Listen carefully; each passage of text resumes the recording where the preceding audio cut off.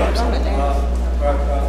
also want to make sure that we do not hold them too long. All right? We have other things to do, particularly preachers while working and stuff like that. It's kind of tough on a Saturday as pastors, particularly, to do the Saturday because everybody's getting ready for Sunday morning. Really? Okay. Stay near seat, right? All right. Let's say I'm going to sit beside you. You sit beside me. That's all right. You stay there. All right, so we're gonna prepare ourselves to go ahead and start. And listen, one of the things I want to do, request about men in here, before you leave, I'd like for you to help us to flip this room right quick. Take the white tables and the gray chairs stuff and put down the brown tables and the brown chairs, because we have several events coming up, and rather than taking them up, putting them down, we're going to put them down and leave them down. Okay? So if we can do that, that'll help motivate tremendously to flip the room. All right? So thanks in advance. So this afternoon, we're grateful and we're thankful to have all of you to be present with us, and we appreciate you taking your time out of your schedule to come to what I want to keep being our annual leadership workshop or training session. So it's so good to see so many of you. I received phone calls from others that regret that they could not be here today. Some are on cruises. Well, that's a great thing. Some are on cruises, some are on work, whatever. But nonetheless, we're going to proceed on with those that we have this afternoon. So our presenter is none other than someone that we all know. He worshiped here with us, he served here with us, he was a social minister here with us, and then the Lord called him to pastor a church in Freeman, Virginia, up there in Moya, Mount Calvary Baptist Church in Freeman, Virginia, none other than the Reverend Dr. Curtis Thomas. Amen. So I don't have to do a whole lot of introduction. We know him. Amen. So pray for him as he prepares to retire from the military. And he's going to be, for lack of a better word, full-time at Mount Calvary. He's already full-time, y'all. There are no part-time pastors. I don't care how people term it. You're full-time. All right? So with that in mind, I'm going to turn it over to him so that he can come and introduce his life. Our theme today is none other than defining, developing, and deploying leadership. All right? So thank you so much. Good morning, everyone. Good morning. So good to be here back at Mount, I think I said Mount Calvary. I just said Mount Calvary 103 times. It just rolls off the tongue sometimes. But it's good to be back at my home church, Fourth Baptist, to do a presentation with you all. Correct. The pastor has duly noted that I'll be retiring this year, so mark your calendars, July 21st. At Sewell's Point Golf Course at 11 o'clock in the Norfolk Room, right off of Terminal Boulevard. Everyone here is invited. I sent a formal invitation to the church, but I will be retired after 27 years of the military. And this is the bulk of my leadership. And the reason why we'll be talking about that today, 27 years of platoon level, squad level, company level, battalion level, and now regimental leadership, both with Marines, both with sailors and civilians as well. And now I'm going into my 8th year pastoring Mount Calvary, a rural church where it deals with family members. I am duly noted in understanding the leadership qualities of what it takes to lead a particular rural church as well. So when you combine all of those things, I know just a little bit about leadership and what it really takes in order for people to develop and go out there. Now, let me be true and honest with you. Every environment is different.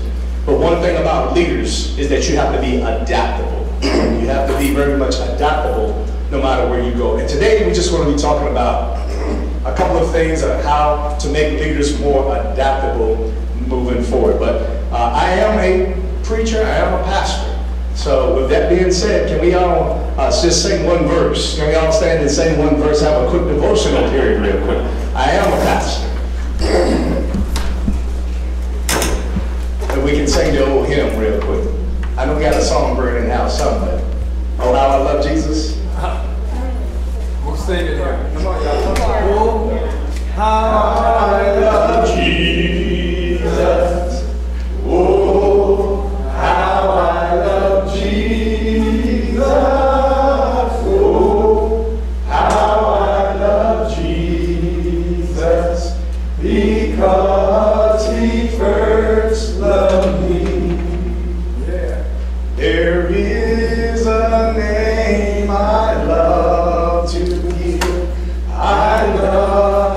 to sing its word. It sounds like music in my ear, the sweetest name on earth, singing, oh, how I love Jesus. Oh, how I love Jesus. Oh, how I love Jesus, because he first loved me. Amen, amen. We'll go ahead and do a scripture reading real quick. It'll be coming from Psalms 133. And it says, how good and pleasant it is when God's people live together in unity. It is like the precious oil poured on the head, running down on the beard, running down on Aaron's beard, down on the collar of his robe. It is as if the dew of Hermon were falling on Mount Zion. For there the Lord bestows his blessing, even life forevermore. Let us recite the Lord's Prayer. Our Father, which art in heaven, hallowed be thy name. Thy kingdom come, thy will be done, on earth as it is in heaven. Give us this day our daily bread, and forgive us our trespasses, as we forgive those who have trespassed against us. And lead us not into temptation, but deliver us from evil. For thine is the kingdom, the power, and the glory forever. Amen. You may be seated. You may be seated. You may be seated. Just a couple of ground rules. Just a couple of ground rules in here. We just want to set is that we always want to start on time. As leaders, you always want to start on time. Whether everybody is there or not, you always want to start on time. Your electronic devices, if you can switch those to silent for me, I greatly appreciate it. You all are amazing. Be an active listener and listen to all points of view. Be an active participant. Now, I'm one of those presenters. I will go to your table and I will call you out by your name until I hear something. I'm one of those type of presenters as well. Also, avoid interrupting each other and the speaker. If you have a question, raise your hand, but we want to make sure that we hear everybody's conversations. I know there's a lot of things that are happening, but if you have a sidebar conversation, I would actually please just go out back, just have that sidebar conversation. There could be emergencies and things like that, but we want to make sure we want to be respectful of everybody's time in here. Also, be energetic. I'm a very energetic person. Trust me, I like to bring energy everywhere that I go because it is the leader that sets the tone and tenor of every single meeting that you all have.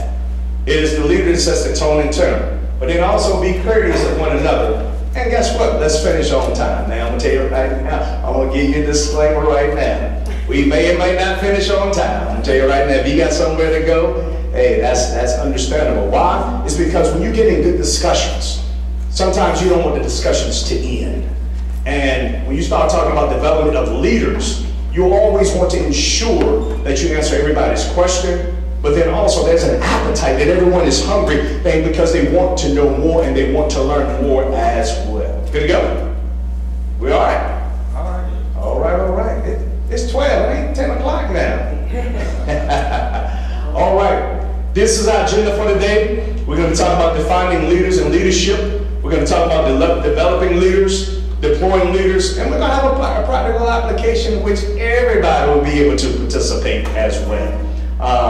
It's going to be one of the ones that, hey, you can still sit from your seat and you'll be able to write down some things and I'm going to call on you. So it's just going to be an easy practical application. But after that practical application, I believe that is something that you will be able to take back in your meetings and it'll be able to help you out, not only in your families, not only in your meetings, but I think it will be able to help you out in your life as well. All right, let's get right into it. Session 1. All right, someone talk to me. Hey, what is the definition of a leader? Someone talk to me. 5 seconds. I'm going to call on somebody. Go ahead. Someone that's knowledgeable of what's taking place or knowledgeable of how to reach the stated goal. Someone who's knowledgeable of what's taking place, how to reach the stated goal. And able to speak clearly. And able to articulate and speak clearly. I like that. Yes, sir. A A good follower? Yes. Okay. A good listener? I love those things. Someone who leads by example. Someone who leads by example. Absolutely. Now, those are the traits of a leader. Those are the good traits of a leader. Anybody else? Anybody else? What's the definition of a leader? Yes, ma'am. It's the person who leads or commands a group or organization. Someone who leads or commands a group of an organization. Okay. Now, someone who has the title leader,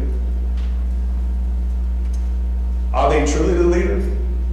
Can they be truly the leader? Not necessarily. Not necessarily. Okay. Why is that? Because I believe in order to be truly a good leader, you have to be first called by God to lead. And if you're called by God to lead and you are seeking Him, then you are following after His will to build the kingdom. Okay. I like that. I like that. Yeah, it takes, even though you have a leader, but it takes the whole group or the organization to make the, whatever it is, whether it's a church, like Pastor's the leader, God has called him.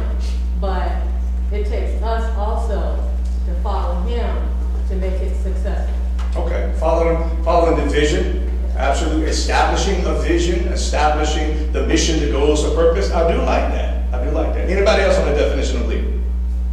Yes, ma'am. Just on the coattails of that, you have to be able to inspire others to, to be a leader is one thing, but who you lead? Are you inspiring those people to work together for the common goal? Absolutely. Now, I'm going to be very somewhat controversial in here. I know it's okay. It's okay. I'm going to tell you who was a leader and good at it. And I don't subscribe to him at all. But Hitler. Hitler. How do you get an entire nation to follow after you to do something that is wicked? He's not an example of a good leader, but he was a leader. 45. 45. Was a leader. Maybe not a good leader, but he had people to follow behind him.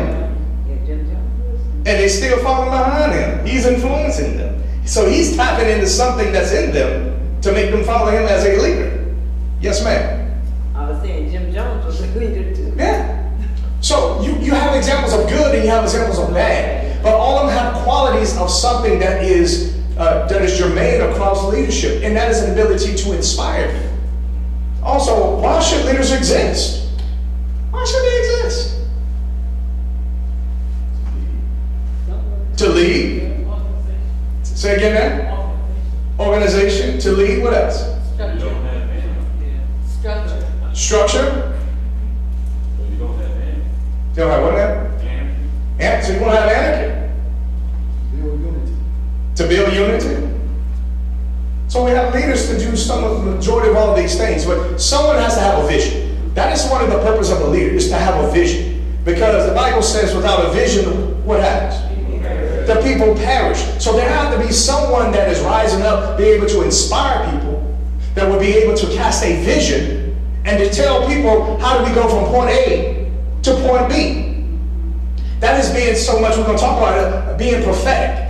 Because if you are able to show people where we're going, and it benefits the whole, people will line up behind you because it nests with their values and it nests with their goals.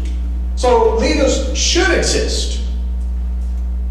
Then also, what are leaders' traits? We heard a little bit over here. That they set the example, they influence others. What are the traits of a leader? Yes, ma'am. Fair to everyone. They have to be fair to everyone and honest. Be fair to everyone and honest. I mean, that's a good thing. I mean, you have to be fair. You can't choose one person over another or like one more than you like the other and show it. This is what I'm saying. If you're a leader, someone's in your group, you can't like this person more and be more to this person than you are to someone else. You have to give everybody a chance. Okay. Give everybody a chance. Be objective, not subjective. Okay, right. I like that.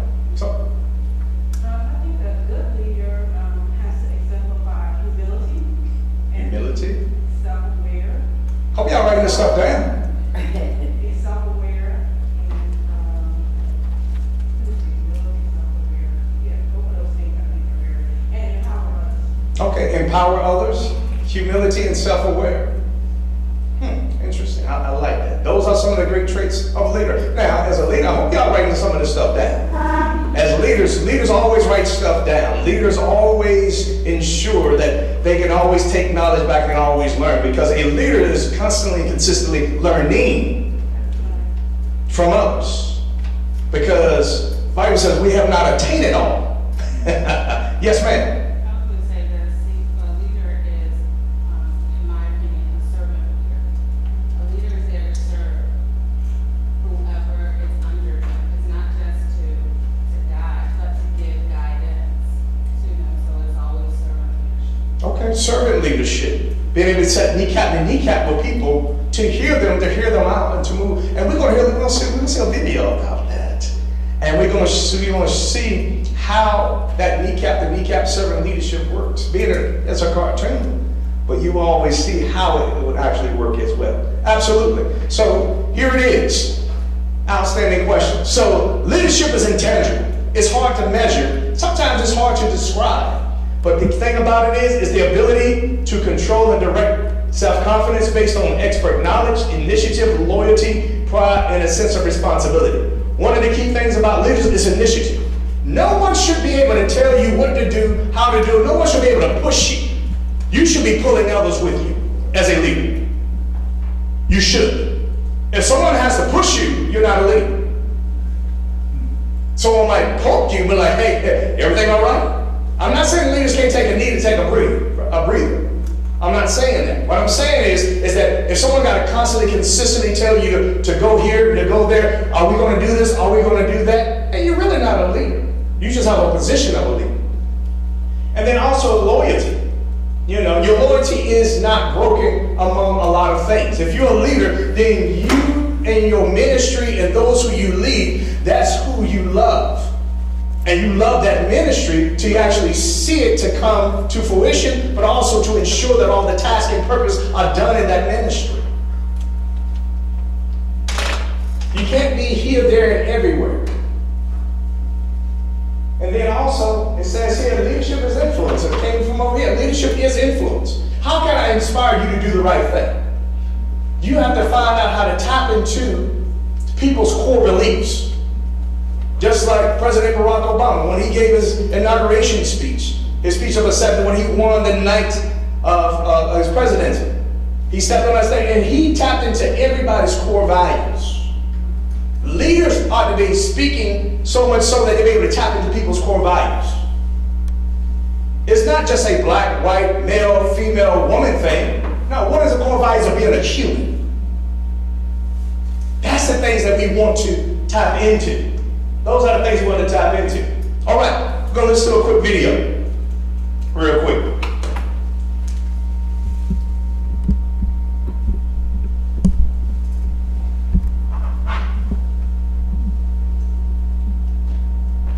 I love it. And we admonish and scorn the poor ones. The history of the world is told through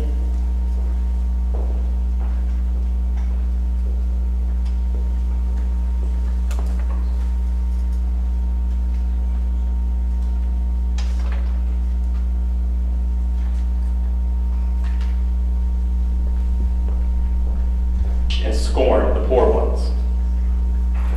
The history of the world is told through the lens of leaders. We applaud the great ones, and we admonish and scorn the poor ones. At the center of every story is a leader. So I want to talk a little bit about where this comes from for me. So I work in sales, and that means that I talk to leaders of businesses every day. And I ask them questions like, how can you identify and spur cultural change in an organization? And when you look at your roadmap moving forward, what's going to stop your team from achieving their goals and actualizing all the success that's there for you? Now, asking them these questions and hearing their answers has given me a perspective on what business leaders care about and how that information influences the ways in which they choose to lead. So today I'll be discussing how the combination of transparency, accountability, love, empathy, and curiosity combine to create world-class and effective leaders. Now, as I move through this, I want to ask you all to reflect on the leaders in your life, whether that's a boss, a parent, or an elected official. How do they grade against this criteria?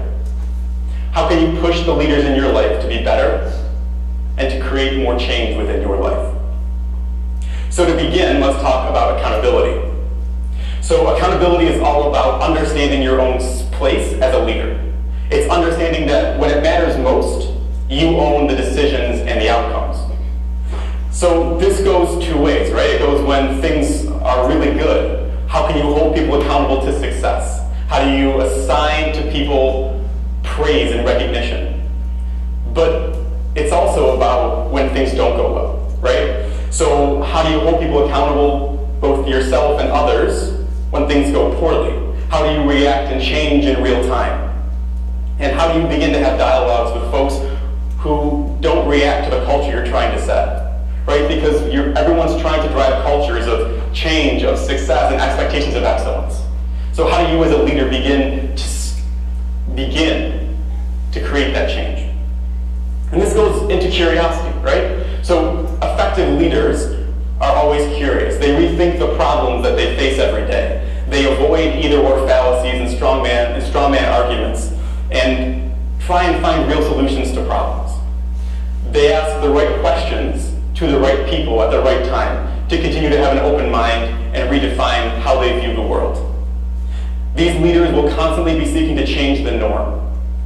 They improve and create a standard and a foundation for change and excellence wherever they go. And this leads in to transparency, which is all about keeping people in the loop, right? So a leader will understand the stakeholders in any organization. So whether that's an elected official, how does legislation you're trying to push, how does that impact people? Whether you're a business leader, understanding how your customers or your employees are going to be affected by the things and the choices that you make. They avoid anger and apathy by having real conversations with people who are going to understand what's going on. And this leads us into love.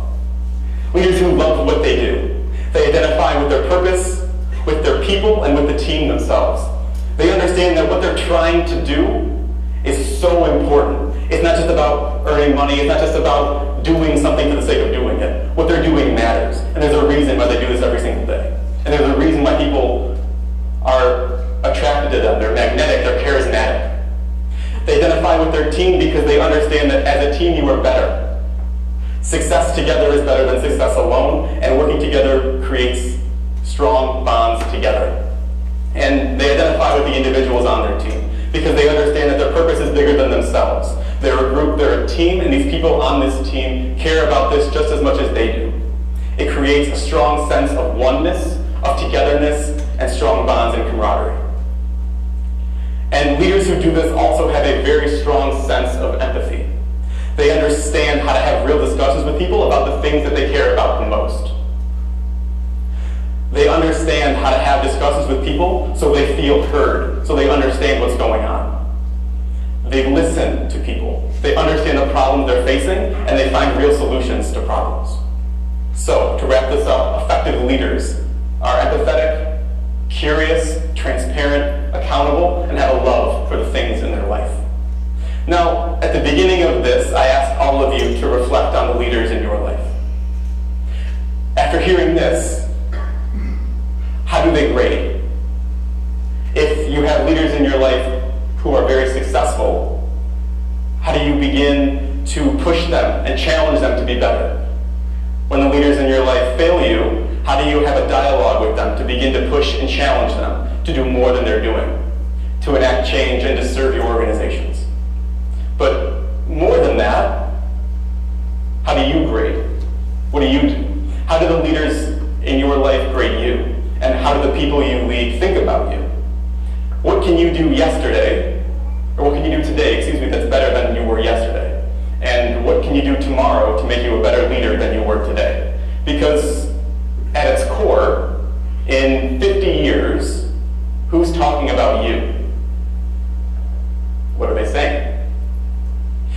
Because for you to accomplish anything with anyone, someone has to do it at the head and lead. Thank you.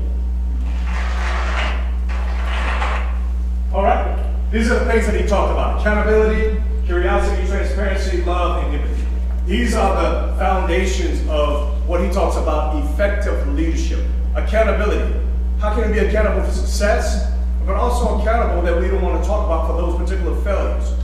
We don't want to talk about what went wrong because we want to blame people. But as a leader, guess what? If we're a success, it is the people who did it. If it's a failure, then I must have done something wrong.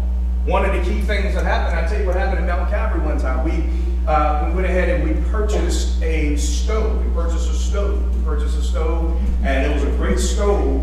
But one of the things we failed to take into accountability was the hood. The hood itself cost more than the stove. So we bought the stove for $4,000, but the hood cost $8,000.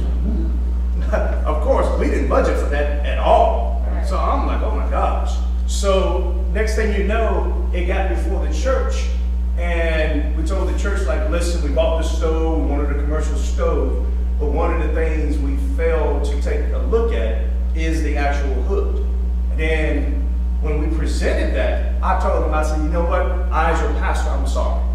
I failed to do that. I failed to have the leaders to take a look into how much the stove, the actual hood, actually cost at all. And, you know, and as the pastor, I take full responsibility for this. So, but we're going to make this thing right and move this thing forward. Now, undergirded underneath that was a trustee, 2 trustees, and a deacon who basically made the purchase, who was supposed to have done the research. And when they failed to do the research, guess what? Then it's kind of like we bought the stove and no hood. And I'm like, okay, how are we going to get this across the church? And when I presented it to the church, I took full responsibility. And one of the deacons came unto me and said, hey, Pastor Thomas, you took full responsibility for that, and you didn't have anything to do with the purchase.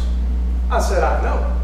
I said, but as the leader, I take full responsibility for what happens and what does not happen in this particular church. And as a leader, if something fails, the buck stops with me. This buck stops with me. And I tell you that as leaders, is that it's uncomfortable. It is uncomfortable to say when things go wrong. But guess what? Accountability has to start somewhere, and it starts with the leader. And it's okay. If you do something wrong, it's okay. As long as you are moving to try to right things. Try to right the wrong that has happened. Curiosity. Always think through solutions that he talked about. Think through solutions. Hey, what are other ways that we can push the ministry forward? What are other ways we can do in the marketing department? What are other ways that we can sing in the choir? What other instruments we can bring in? What other ways that we can be a trustee and get different fundraising activities in here? You know, no one should be able to push. You should be throwing ideas at the pastor be like, oh, calm down. Hey, let us figure out what we want to do. You got to come with so many ideas that, guess what? Every single ministry ought to be thriving and flourishing because you are curious and you want to make sure that every single ministry that you're part of is flourishing. Transparency. The problem with transparency, watch this, is that not a lot of people like to communicate. There are sacred silos of people, of cliques and crews in a ministry that we don't want to talk about. People are making decisions over here, but then when something happens, then the person who's part of the ministry is like, when did we decide that?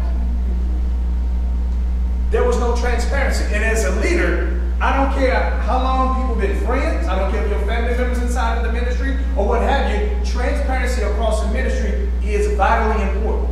For the edifying of the saints, no one would have the same gift. But we have to learn how to appreciate everybody's gift, what everybody brings to the table. Yes, ma'am? Isn't that saying that a good leader knows how to identify the person that can take up his slack?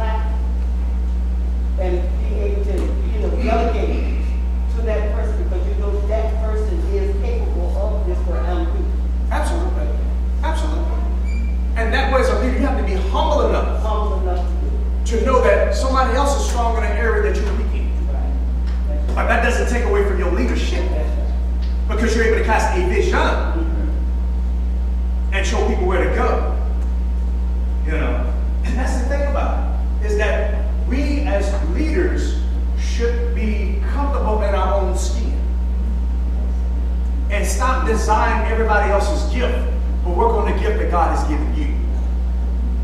Because if you don't work on the gift that God has given you, then part of the body of Christ is going to falter.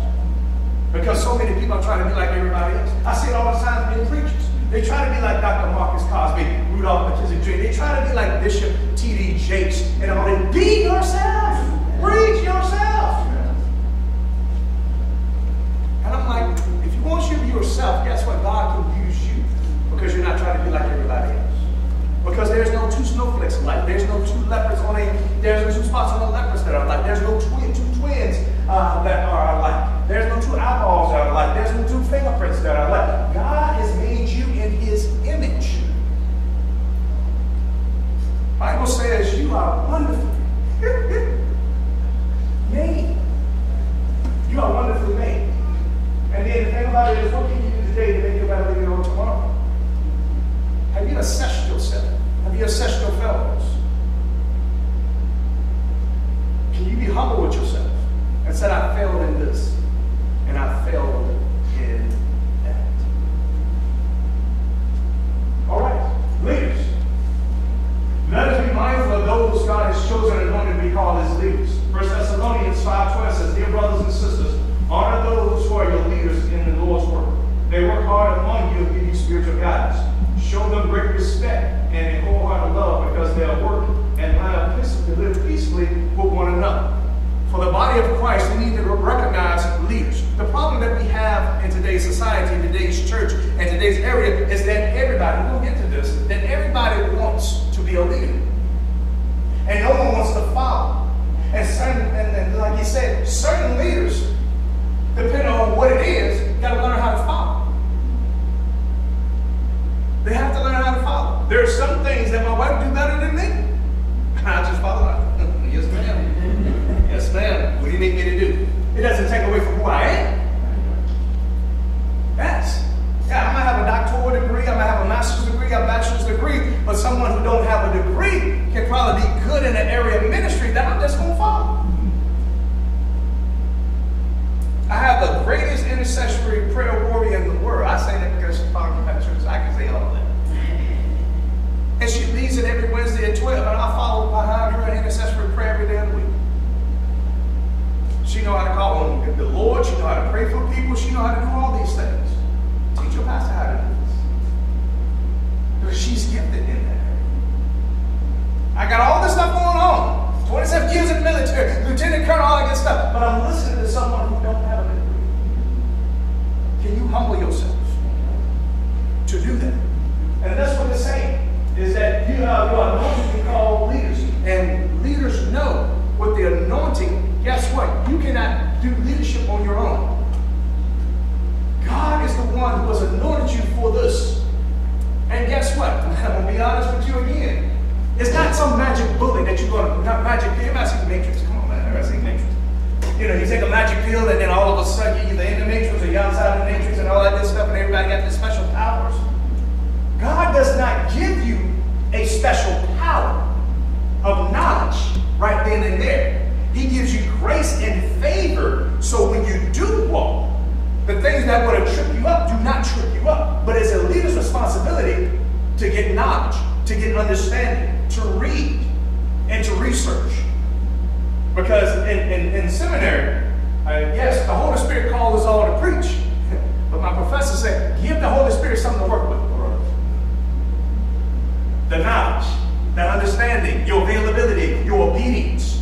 The anointing will come, the anointing will flow, and so many people get the anointing wrong. It's kind of like, I got the anointing, I got the anointing. Yes, you got the anointing, but what are you doing to help develop that?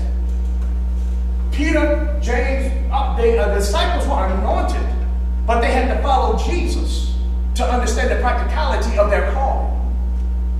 And as leaders, who are you following? Is it Facebook? Is it Fox News? Is it MSC? Is it CNN? Is it Steve Harvey? Is it Oprah Winfrey? Huh? What you should be doing is following this right here. The Word. How did Jesus operate in certain situations? He was anointed. But yet, he didn't start his ministry until he was 30 years old. His father found him, his parents found him where? Inside the temple. 12 years old. You had us worried. Don't you know I'm about my father's business? Question is, are you about your father's business? As leaders. As leaders. But then also the basics. The basics of being a leader. What are your standards? What is the standard of being a leader here at Fourth Baptist? What is the standard of being a leader in your ministry?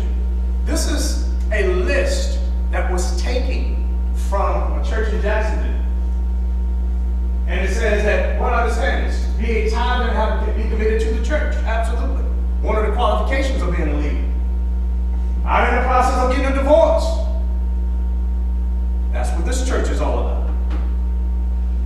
Not cohabiting or shacking up. That is their standard. Not practicing homosexual or lesbianism. That is a standard that they set. Not being engaged in substance abuse. Can't be smoking weed and drinking alcohol and staying drunk all the time. That's what they say. Being active in ministry at church. Do I see you in Sunday school? Do I see you in Bible study? Do I see you in worship services? Do I see you in special services? Being regular attendance in Bible study, Sunday school, those things. This is a standard to which a church is holding their leaders toward. The question is, what are your standards as a leader? What standards are you holding yourself to?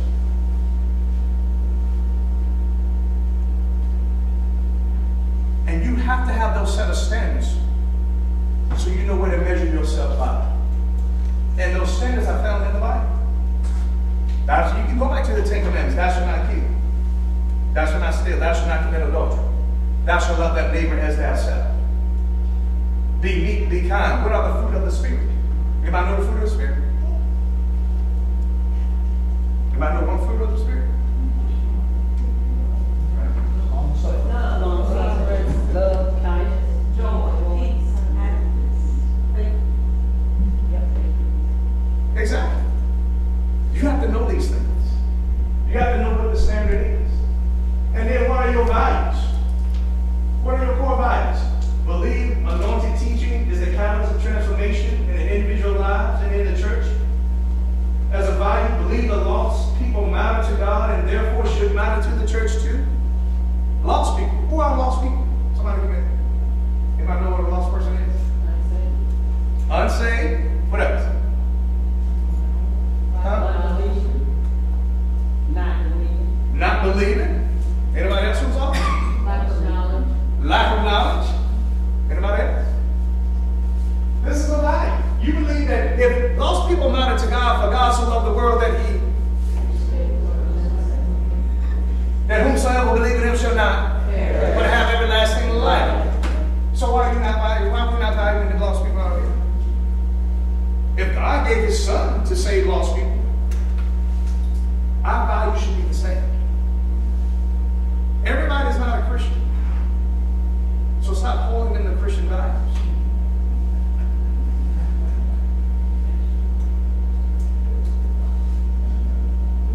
Oh yeah, I know that's what creates attention. Yeah. Well, Pastor, are we supposed to get them saved? Yeah. You got to first tell them about Jesus Christ first to get them saved. Then you can hold them to Christian values. You can't tell them they're going to go to hell in a handbasket and going to burn up. You judge it then. The Bible says, Matthew said, judge not. That was going to be my question. Yeah. How can you encompass all of that and not be judgmental? How can you encompass all this and not be That judgmental? makes it technically a principle of the time. I mean, when you look at that, I know this is a self-evaluation, but looking at others, are we not? We're not judging. When we look at others and we know they're not part of Christ, our goal then should be shifted into evangelism. What can I tell them about Christ?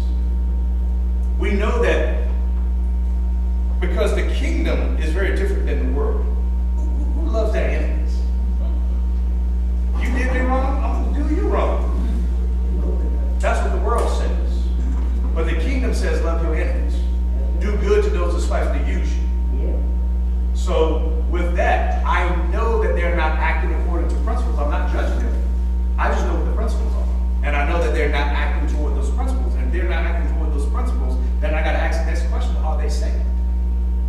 And then if they're not saved, let me introduce Jesus to them so that the Holy Spirit can transform them. Because the Bible says, be not conformed to, but be transformed by the renewing of your mind. That renewing of your mind comes through in a relationship with Jesus Christ. That's where that comes in. So the world, yes, the world in and of itself is not going to act in a kingdom principle. Now, somebody is saved. And they have to confess Jesus Christ. That's our conversation. I know this is not specifically leadership, but when you're evangelizing, that's one of the questions you face with. Are you judging? Are you judging? No. I just want to introduce Jesus. Do you know Jesus Christ as your Lord and Savior? Jesus Christ as your Lord and Savior? Have you confessed Him? You know, when Jesus said, I am the truth and the life, what does that mean to you? What are your spiritual beliefs? And they start talking about the spirit of the ancestors. Then we gotta have another fight. This ain't gonna come up there, right? I mean, we're leaving no mass, all that good stuff. You know. So it's not judgment. People feel that they're being judged because you are talking about a transforming their life. And all you're doing is just say, hey, I want you to have eternal life. My belief is that without Christ, you don't have eternal life. What the Bible says is that the wages of sin is death, but the gift of God is eternal life. I believe that everyone, you know, that don't have Jesus, they're not going to get in. And you just come from a place of love. Some people are going to hear it, some people are not going to hear it. If they don't hear you, kick the dust off your feet. Move on to the next person. And that's the thing about leaders. We hate rejection. We don't like to be rejected. Everybody like to be loved. I like to be loved. You like to be loved. But when someone don't like you, what do you do? What do you do? Huh? You should move on. But what do? Try to make it right. Do what?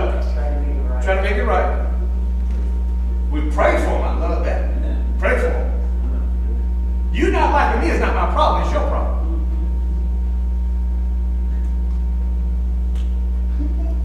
It is. I mean, unless I offended you, then we have a conversation. But if I'm just up here walking around and you don't like me, that's your problem.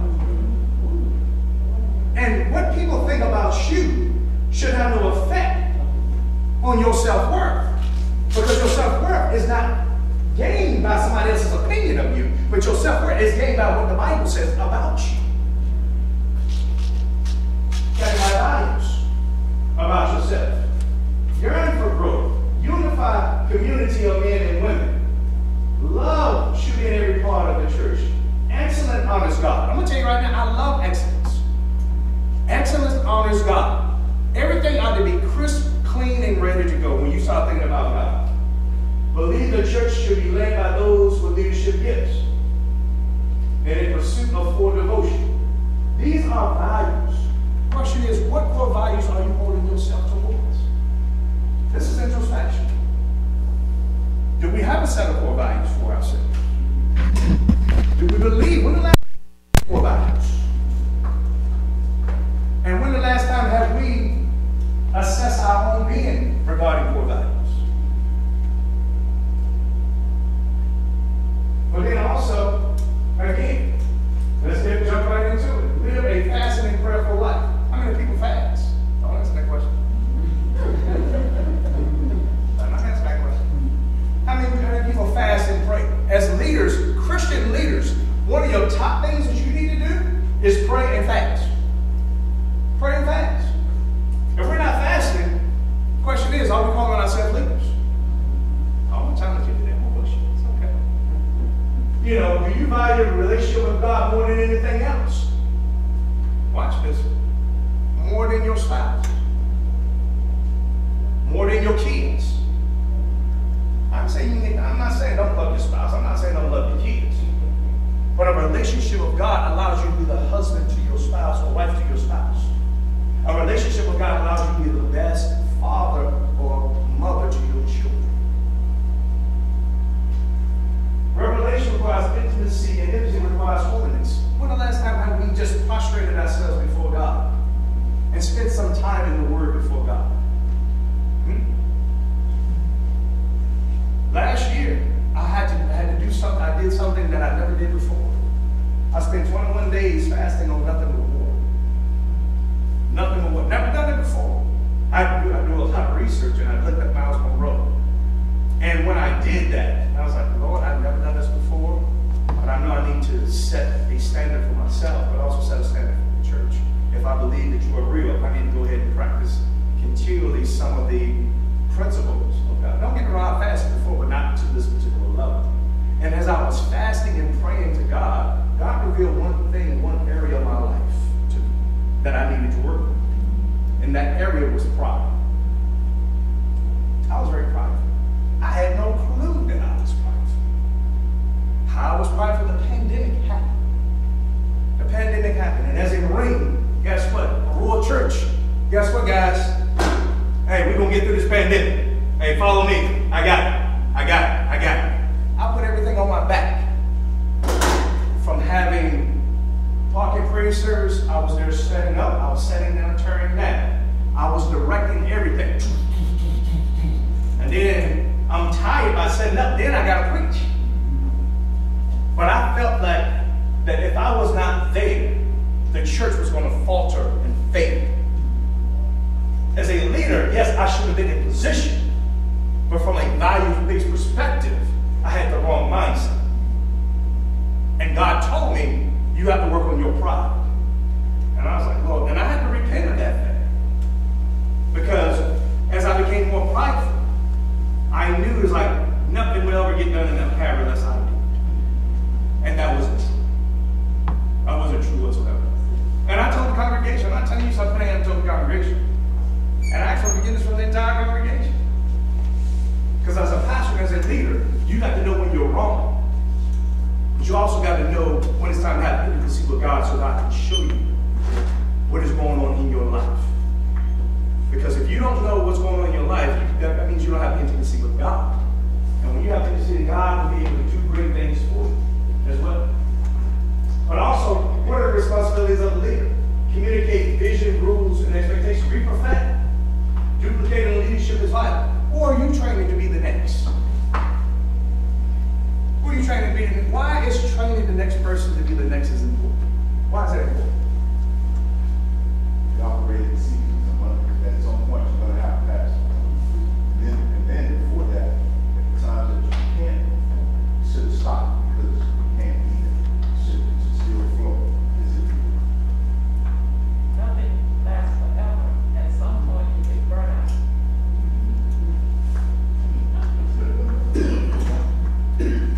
I get burned out. I burn out. I fizzle out. I fizzled out. You know, like I fizzled out. I took some time away from the church because I fizzled out. But you got to learn how to duplicate leaders. He had 12 disciples. Jesus didn't do it all. And he's the King of Kings and the Lord of Lords. Do you think that we can do it all? Do you think the position of title as a leader think that means that we can, it doesn't, the buck stops here, guess what? I'm going to do it all. If it doesn't get done without me, it ain't going to ever get done. This is where you start talking about the mindset of a leader. Mindset of a leader. Acting like a leader and a steward and not a dictator. That tells me about Moses. Moses went through that. He tried to handle everything all by himself. And finally, he delivered. The seed was planted. I forget the person's name. Told him, this is good. Yeah. And the same spirit that was on Moses, what happened? He put it on those 70 people so that they can judge, and even the hardest things actually come up to Moses. But one of the key things of leaders is that you will burn yourself out if you try to do it all by yourself. And the problem that I have that I'm still dealing with is time. I I want it done and I want it done now.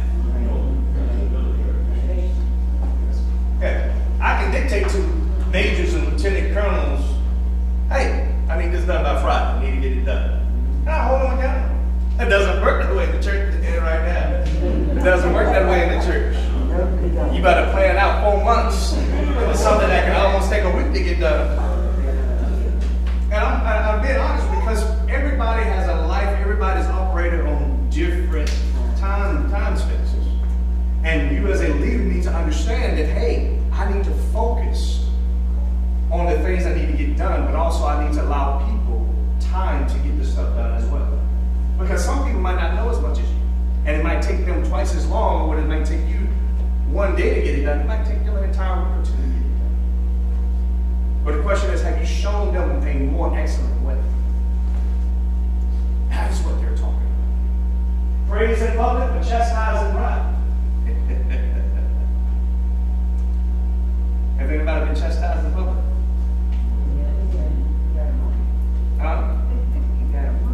Yeah, absolutely. Right. Lead because your team is watching you. As a leader, if you call yourself a leader, a ministry leader, a deacon, a trustee, a pastor, associate, the eyes are on you. Eyes are on you. People are looking at you, whether you do the right thing or the wrong thing. And then you got to have a shepherd's heart. Being able to lead, being able to care, all those things as well. But then also as a ministry leader, you are charged with great responsibility of the church. The pastor has given you a privilege to serve as a leader and as a follower. This means conducting yourself like a leader, following instructions, and building a team like a leader. But then also remember whose ministry it is. It ain't your ministry. You may be in charge of it, but it ain't your ministry. You are a steward of that ministry. Because you got to have the heart of the pastor to make sure you're taking careful observation and spending time with your pastor to know their heart. Has anybody asked requests times like, hey, pastor, you got a moment, pastor, let me take you out to eat, pastor, let me take you out to lunch, and just hear from the heart of the pastor? As leaders, yes, he's a busy man, don't get me wrong, I know how it is. But you got to have time to say, hey, pastor, I want to hear from your heart. I want to know what you think, how you, and more than times than not, I don't have to have time with him. I can just see how he leads. 90% of my leadership in the church came by observing Pastor Lee. Observing Pastor Lee. The question is, have you observed him enough to take on his heart, to love the people in the church? When people see you, they have to see the heart of the pastor. When you speak to people, they have to know that it is the same spirit that is speaking to them that is the pastor's spirit.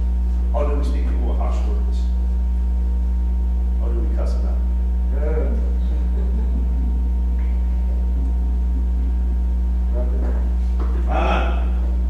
But then, leaders as a basis, live a humble and transparent life. Stay open to correction. Audit your actions regularly. And stay in touch with the real world.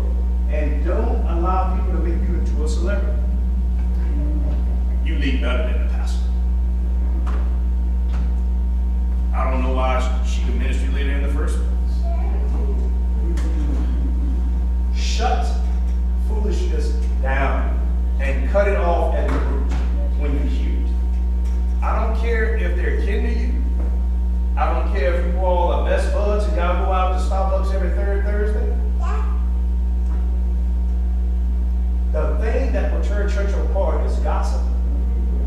The thing that will turn up people down is when you talk about them behind their back and then smile in their face like ain't nothing wrong. But then, what is the tension? The tension is compassion and strength. This is Jesus. He touched lepers and showed tenderness to the woman with the issue of blood, but he also showed great strength as he turned tables and money changers at the temple. He had compassion, but he also had strength. Intellect and emotion. He amazed the people with his grasp of scriptures at age 12, but yet he deeply loved people at levels they emotionally felt. He also wept. He was knowledgeable, but he was able to empathize with people. the present and the future. Jesus approached people where they were. He didn't ask broken people questions like, how in the world did you let yourself get in such a jam? He was a realist about human frailty. But then he also urged people to move forward. He told Zacchaeus, the tax collector, to make restitution. He accepted him where he was, but he urged him to move forward into the future of God's honor and way. The tension. Purpose and freedom. Here it is. Jesus knew why he had come, but he was bothered when his disciples didn't take his mission seriously. But yet he lived with an amazing sense of balance. He was never in a hurry, compulsive, and never forced people to do what he wanted them to do. He never forced people to do what they did not want to do. He knew his purpose, and if others embrace his purpose for them, it will be the best for them as well. Who are you forcing to do your will in the ministry? If people don't want to do it, then fine, they don't do it. Let's move forward. Because you are not going to force people to do something that they don't want to do. I can't force you to do the right thing. As I told Imani, I said, yeah, I'm your dad. I said, I'm an advisor right now. Yeah, she in college. I'm an advisor right now. You do what you want to do. I advise you not to do it. You'll find out for yourself. You can advise people all day long what to do, but at the end of the day, it's their decision. You cannot force them to do anything. Righteousness and sensitivity. On the sensitive side, Jesus elevated the status of women so high that he even praised a woman for what she was in a fairly masculine role, sitting at the feet of Jesus. He praised her for sitting at the feet at his feet. But here it is. He was forceful. He was blunt with his mom. He said, listen. He's like, hey, that ain't my plan. So you got to know righteousness and sensitivity. No one can make you do the right thing. But you always got to stand up for the right thing. But you also got to be sensitive as well. Because I always tell people, and I know it's a controversial issue, about women's rights. I tell people all the time, I'm pro-choice. And I'm pro-life. People say, what are you talking about? It's up to them to get the choice. But don't ask me, I like life. But at the end of the day, God made us to make our own choices. And if God is making us make our own choices, who am I to take people's rights away? It's the same thing here. You don't take people's rights away. Jesus was sensitive enough to understand that. Are we sensitive enough to understand what people are at as well? But the true tension is this. There's too many chiefs. Look at everybody sitting around watching old Andre Diggins. Is this our ministry? Is this our church? Too many chiefs and not enough enemies. One of the key things that you have to learn is to find the roles inside of your team in ministry. There's one leader, but everybody in the ministry has a role to play. And if they have a role to play, then everybody needs to understand their role. I think the most disagreements in a team and in a ministry comes in the fact that people don't know their place and they don't know their responsibilities. And if people understood their responsibilities inside the team, then guess what? You won't have tension going on. You won't have tension going on. But the true leader is all about attitude. They said that a lot of people get hired because of their attitude and 15% of knowledge. I can get along with anyone. If you have a great attitude, I can always send you to some training to get skills. But I cannot teach you attitude. I cannot teach you compassion. I cannot teach you loyalty. I can't teach you all of these things. But what I can teach you is skills. And if you have the right attitude to know that this ministry can move forward, guess what? A lot of things can happen. But here's a boss. So many people want to operate as a boss. Sit in a chair, go, move, do this, do that, do this, do that.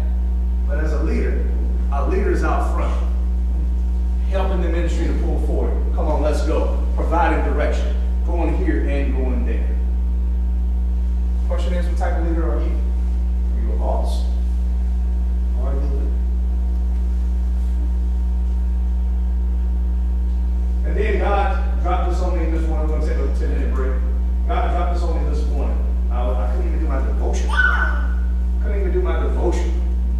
But these are just some nuggets. It is okay if you don't know. If you don't know, just say you don't know. But seek out the answer. Seek out the information. Have discussions with people. Tell them how they can improve. I had a question. I talked to a lady this week. She kept using For 3 minutes, she used the word 20 times. I pulled her in, and I told her what I did. She was like, oh my gosh, I did that? I said, yeah. She was like, oh my gosh, thank you for letting me know. I was unaware that I did those things. Can you do those things as a leader? You see something, you pull someone off to the side and show them how to improve.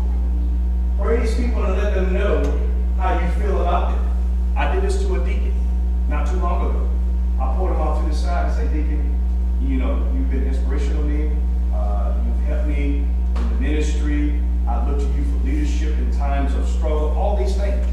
And he was very appreciative of that. I didn't do that so I can gain attention, but I felt led to tell him how much he meant to me. As ministry leaders, you ought to be able to tell those in the ministry what they mean to you. And you don't know how far that will go with them to know that you see them in that particular light and how much you appreciate them. Compensate people. I'm not talking about money. Yes, praise. Give them a hug. Tell them you love them. Compensate people. We don't hug enough. We're going to tell each other we love each other enough. We don't do those things. It is not what you say, but how you say it. But it's also a matter of how you will. How you respond to it. How do you respond to different people? Because everyone you meet is not saved. We talk about this. Stop expecting godly qualities out of undeveloped people. Because we have too many Christians that are streaking right now. They streak around they run around streaking in worship service, streaking in ministries, everything. What are you talking about streaking? They ain't got no clothes on. What do you mean? They got the helmet of salvation, but they don't have the breastplate of righteousness. Their loins are not girt with truth. Their feet are not shod with the gospel. They don't have the breastplate of righteousness. They don't have the shield of faith nor the sword. As long as they're saved, they said, I'm good. I'm going to heaven. The problem is that you got to learn people got to learn how to develop. And you develop by teaching, by being in meetings like this and in Sunday school. Don't hold people sin over them. Forgive them. If someone committed adultery, but them and their wives are getting back together, don't hold that over their head. If someone's going to AA meetings because they had a drinking problem, but they're in church and in ministry, don't hold that over their head. Everybody has sinned and fell short of the glory of God. Don't let me open up your guy. The problem is they got caught and you didn't. Sacrifice time for people. Funerals, birthdays, phone calls, cards. Attend these events to show people how much you care. Your feet speak volumes. You don't have to say a word, but your feet speak volumes. What do you think I mean by that? How you're there for people. What else? You show up in those unexpected times. You're not on your own agenda all the time. That means you're showing that you care. But also, dance, have fun, laugh at yourself. You got to hug and kiss your spouse, kids, family members. Say, I'm sorry. Leaders do all these things. Except for Elon Musk. Challenge yourself in new endeavors. Go hike somewhere. Go fishing. If you never done. Go play paintball. Go bowling. Expand yourself. It's called polymathy. Polymathy means that I know a little bit about some of everything. I love languages. Bonjour, comment ça va aujourd'hui? Comment tu te fais, mon ami? Buenos dias. Salam alaikum. Habibi.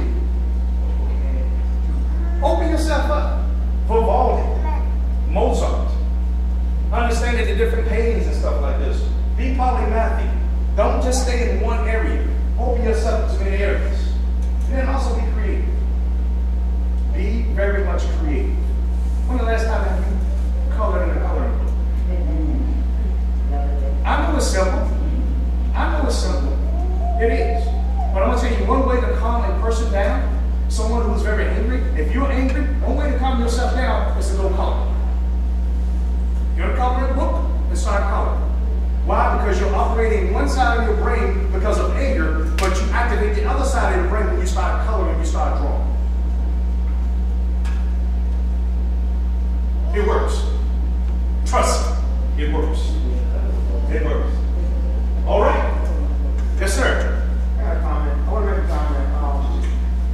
The section you said, sacrifice, you know, I always felt that it seemed like when you do things in the church and you know it's going to be a certain time, like we're going to have this event next month, and it always come up, and that event happen.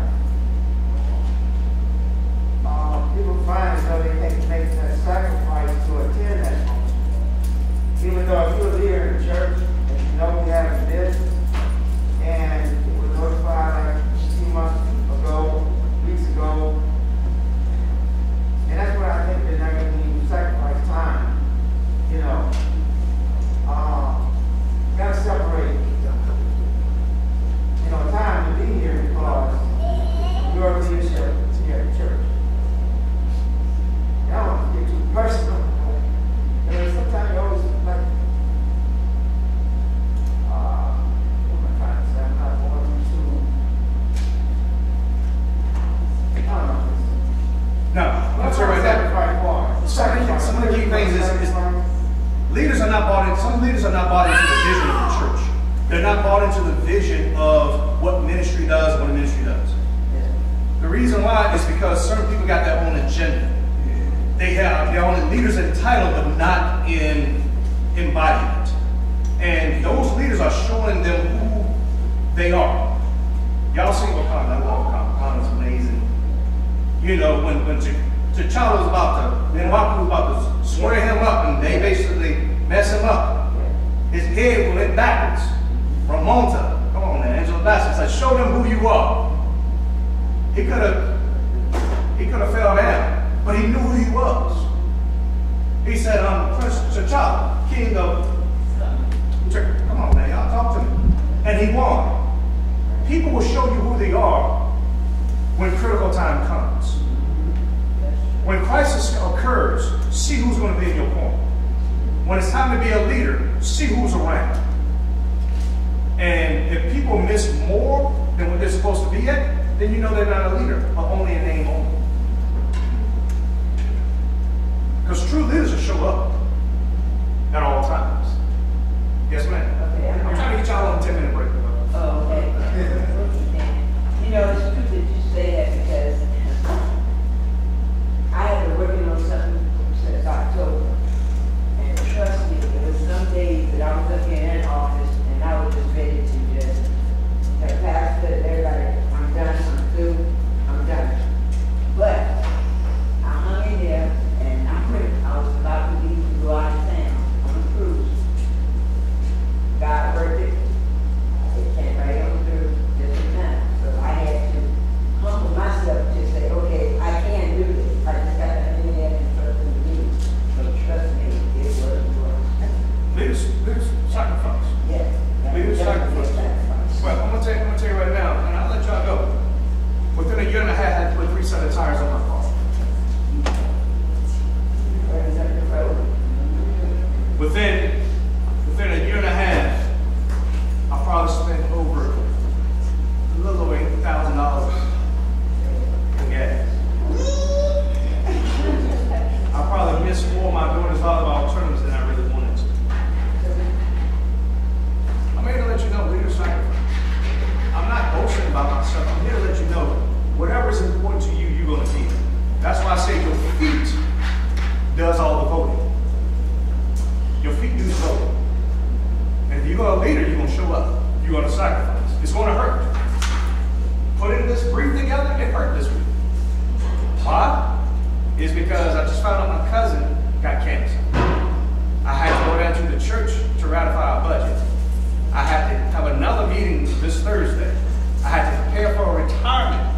ceremony this particular week.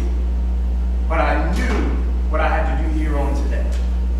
And as a leader, you're going to sacrifice time, sleep, and things that you really want to do because you want to show up where it's critical. And leaders show up at that critical. And if you don't show up, things will falter and things will fall. And the question is, are you considering yourself as a leader? 10 minutes. 10 minutes.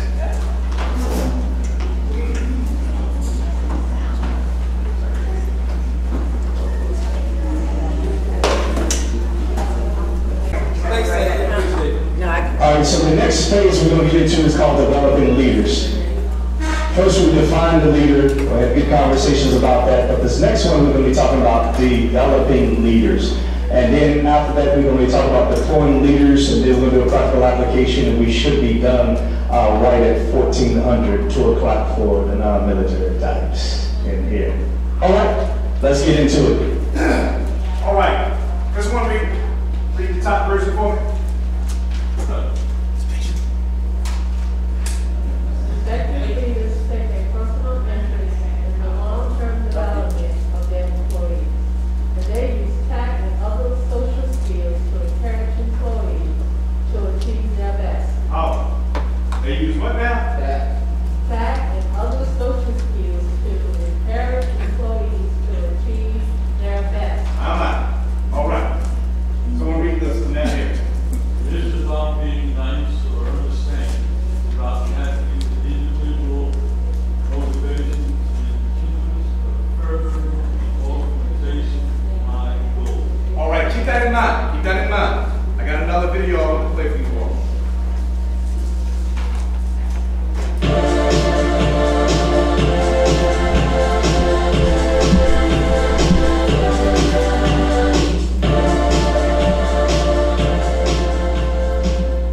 My goal is to get you to think differently about leadership development in less than 6 minutes. There are 2 unfortunate realities when it comes to leadership. First, leaders are not as effective as we need them to be. For example, 60% of employees state that their direct leader damages their self-esteem. Second, leadership development is broken. 75% of organizations rate their leadership development programs as being not very effective. Why is this? What are we missing? And what can we do to elevate the state of leadership? I want to answer these questions, and I think you'll find the answers rather profound. To jump into this, let me introduce you to Jay. Jay's the CEO of an organization of 1,000 employees. Now, Jay is a very well-intended leader. He wants to have a positive impact on his organization, and he wants to make sure his organization successfully navigates into the future. But Jay has a terrible knack for micromanaging his executive team. He's already lost several key members of the executive team, and all others are thinking about leaving. I was brought in to help Jay improve as a leader. Now, the typical approach to helping leaders like Jay improve and to stop micromanaging is to send them to a workshop, maybe a workshop on how to delegate more effectively. This is a form of development that's called horizontal development. Horizontal development assumes that if Jay is micromanaging, it's because he lacks certain knowledge and skills, and that if we can only give him those knowledge and skills, he'll become a more effective and empowering leader. Essentially, this approach suggests that if Jay is an iPad, all he's missing is the delegating effectively app. But I want to take you through my first coaching call with Jay, and I want you to consider if Jay's micromanagement stems from a lack of knowledge and skills or from something deeper. To begin this coaching call, I asked him, why do you tend to micromanage? His response was, I don't know, it's just my natural reaction.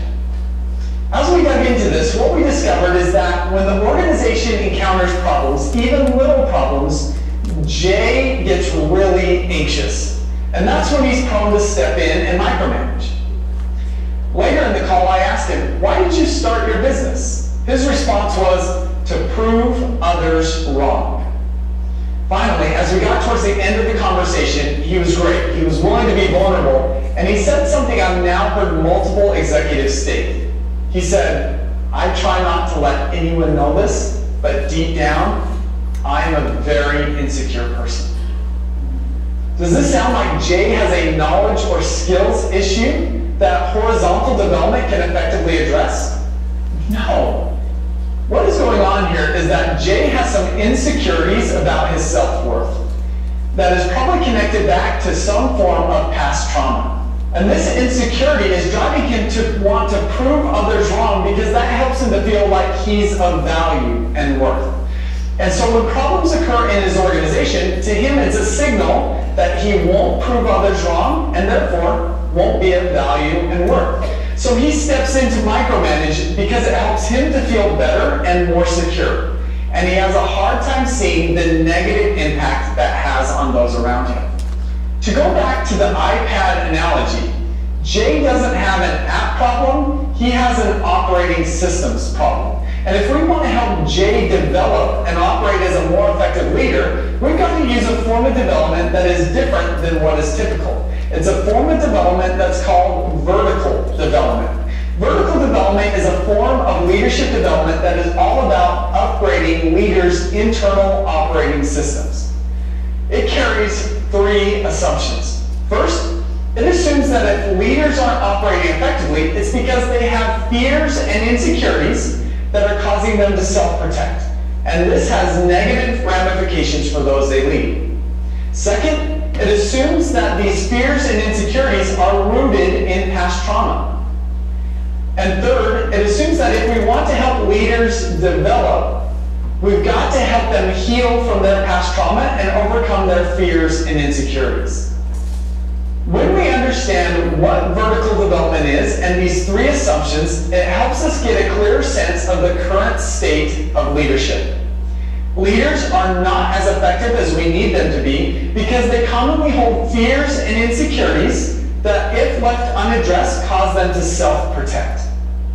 Leadership development is not as effective as we need it to be because we primarily focus on horizontal development, which doesn't address the root of most leadership issues. And if we want to elevate the state of leadership, what we've got to focus on is vertical development and helping leaders heal from their past trauma. As we do so, we help them to overcome their fears so they operate from a place of security as opposed to a place of insecurity. At the beginning of this, I told you that I wanted to get you to think about leadership development differently in less than 6 minutes. I hope you now more clearly see that if you want to elevate in your effectiveness as a leader, or if you want to help other leaders elevate in their effectiveness, you've got to change your focus from horizontal development to vertical development. And this involves stepping into and healing from past trauma. To me, there's 2 things that we need in this world: better leaders and more healing. And we can't have one without the other. What do you think? Now talk to me about that. You know, what do you think about more healing and better leaders?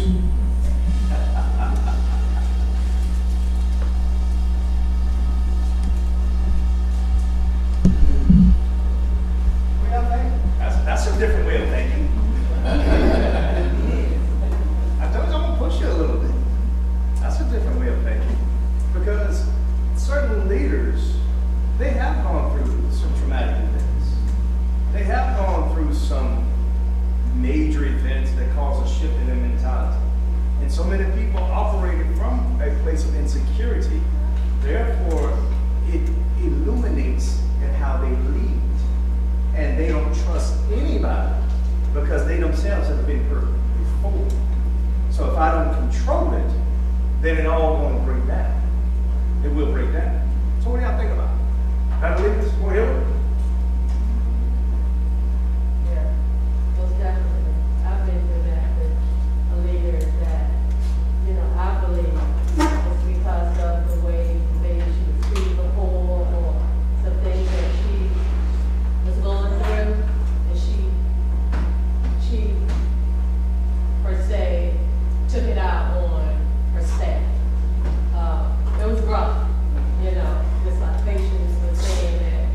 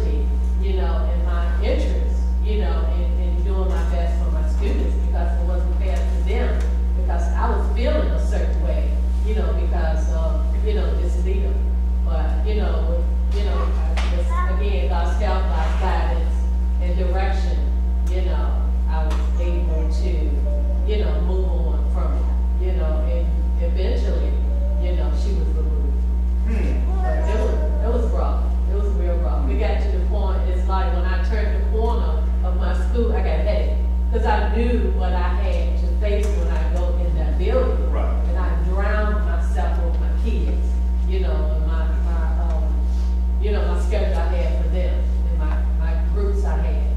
I drowned myself in them so that I wouldn't have to think about, you know, her or be confronted with her. Yeah, it was rough, but Absolutely. God turned it around. Someone else? Someone else? Healing? Battle leaders? I'm going to tell you right now, I got this probably on the other side, but it's pushing me to say this. Some of us need to have the Fetterman effect.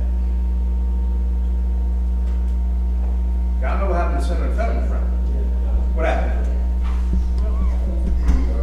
He did himself to take a break. He was like, he's something that his body, his mind, his spirit. He recognized he was a problem. He recognized that he was a problem. You're right. He's a leader, because he was an elected leader. But he knew that something wasn't right, and he sought help. One of the key things as leaders, we have to do an honest assessment of our own selves to say, hey, if I need help, we need to go ahead and get help. I know it's taboo in the African American community to go ahead and seek help, to see a counselor, because, you know, people say, hey, you know, something wrong with you. Some people want to throw oil on you and get the devil out of it because you're going to go ahead and see a shrink and stuff like this. But I can be a preacher and go have a counselor. I can still be saved and see somebody every Tuesday and every Thursday. There's nothing wrong with getting help, because the more help you get, the better the ministry, the better your family, the better you become as a person. And the thing about it is that it surfaces itself in mismanagement. You know, and it's hard for people to delegate responsibilities because of the past trauma that has happened. So when we start thinking about leaders in healing, you have to recognize that there are some people who are leaders, or some people in your ministry that really need to be healed. And that's why you have to be very empathetic with everyone in your ministry, even if they do have an attitude. Even if they do come at you sideways. You can just ask them what's going on. Is everything all right? Let me talk to you after the meeting. Is everything all right at home? Is everything all right with you? What are you dealing with? What agitated them? Because the only reason why people get agitated is because their expectations were not met. And when people's expectations are not met, they're going to get disturbed. You know, just like taking my wife out on a date. We got to be at the restaurant at 7 o'clock.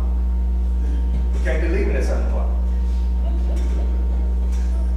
My expectations sometimes don't get met. Sometimes I get lied to. And she'll look at me and is like, you'll be okay. And keep on, it's the expectations and things like that. So it's one period. Happy failures could result in something deeper. Trauma, insecurity, anxiety, poor leadership. And when you have unaddressed fears and unaddressed insecurities, you can blow up a ministry.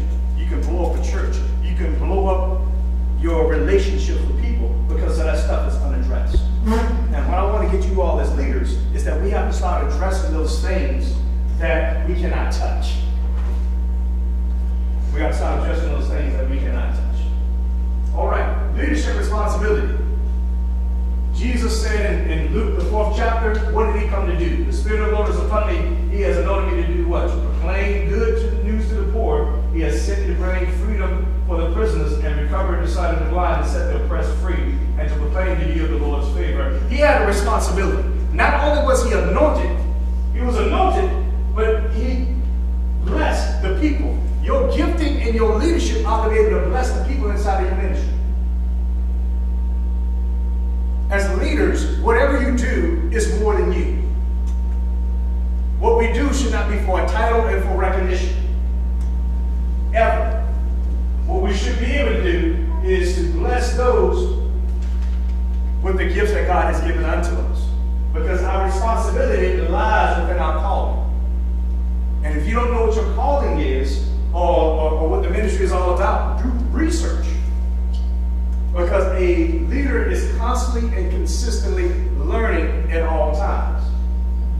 Now the question is who you are is as important as what you are assigned to do. And what are your tasks as a ministry leader? And what are you doing to develop as a leader? What are some of the things we can do as develop as a leader? What do you think? Huh? Absolutely. I'm glad you said it. I have these books that are up here. I have one called Baptist Polity. I have one called Team Factor. I have another one called Who Moved My Pulpit. If y'all haven't read that one before. Yeah, Who Moved My Pulpit. It's all about change in the organization. Because it talks about a pastor who just moved the pulpit and he got voted out. How do you affect change when people are so staunch in tradition? Stewardship. What God has given you. How are you able to take care of it? And take care of the people underneath you. Talks about membership. Membership in the house of God. What is required of a membership in the house of God? Prayer. See, this is hard a little bit. Gotta continue to pray. Some people need help in prayers. Get you a book. Recite the same prayers that are in here. Don't think because now I lay me down to sleep, I pray to the Lord, my soul to keep my that before we pray. No. You need to graduate from that. Graduate. This is how you graduate. Then also, I love this guy right here. Dave Ramsey. Talk about money. You are more to be a Christian, to be a leader. You got to learn how to manage your money as well. You can learn anything about spiritual leadership, but you still got to live Monday through Saturday. How are you going to do that? Things like that. Teaching people how to evangelize as leaders. Are you ready to be baptized? Leading people to Christ. Also, words from the cross and then spiritual leadership. But more importantly, this is the main book we need to be reading. Is the Bible. These are one of the key things, as the good Reverend said, you have to read. If you're not reading, you're not growing. If you're not implementing what you're reading, you're just a person just full of knowledge. And as a leader, to develop as a leader, you read and you put into practice. What is stopping people from putting what they read into practice? What do you think?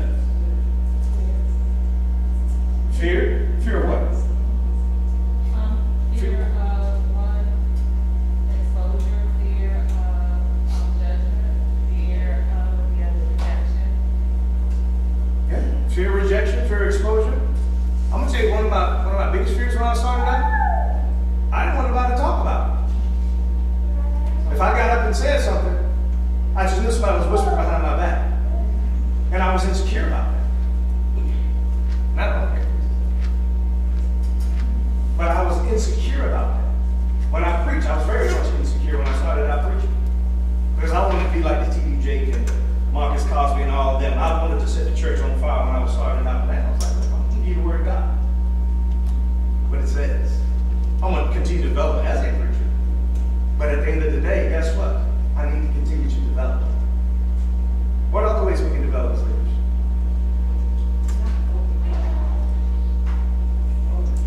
Overthinking. Not overthinking. Just do it. Yes, sir. Not having the fear of making a mistake. Don't have a fear of making a mistake.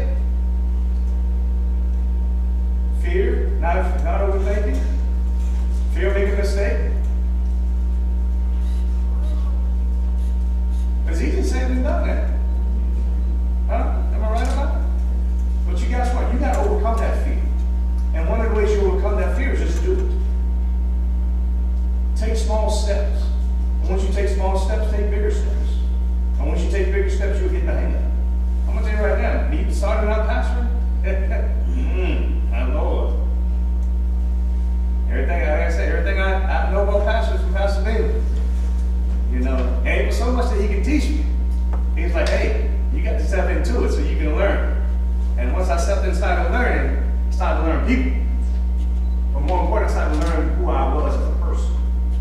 I think I found out more who I was as a person in leading than I did about the people who I was leading. Because the more I found out about myself, the more effective I could be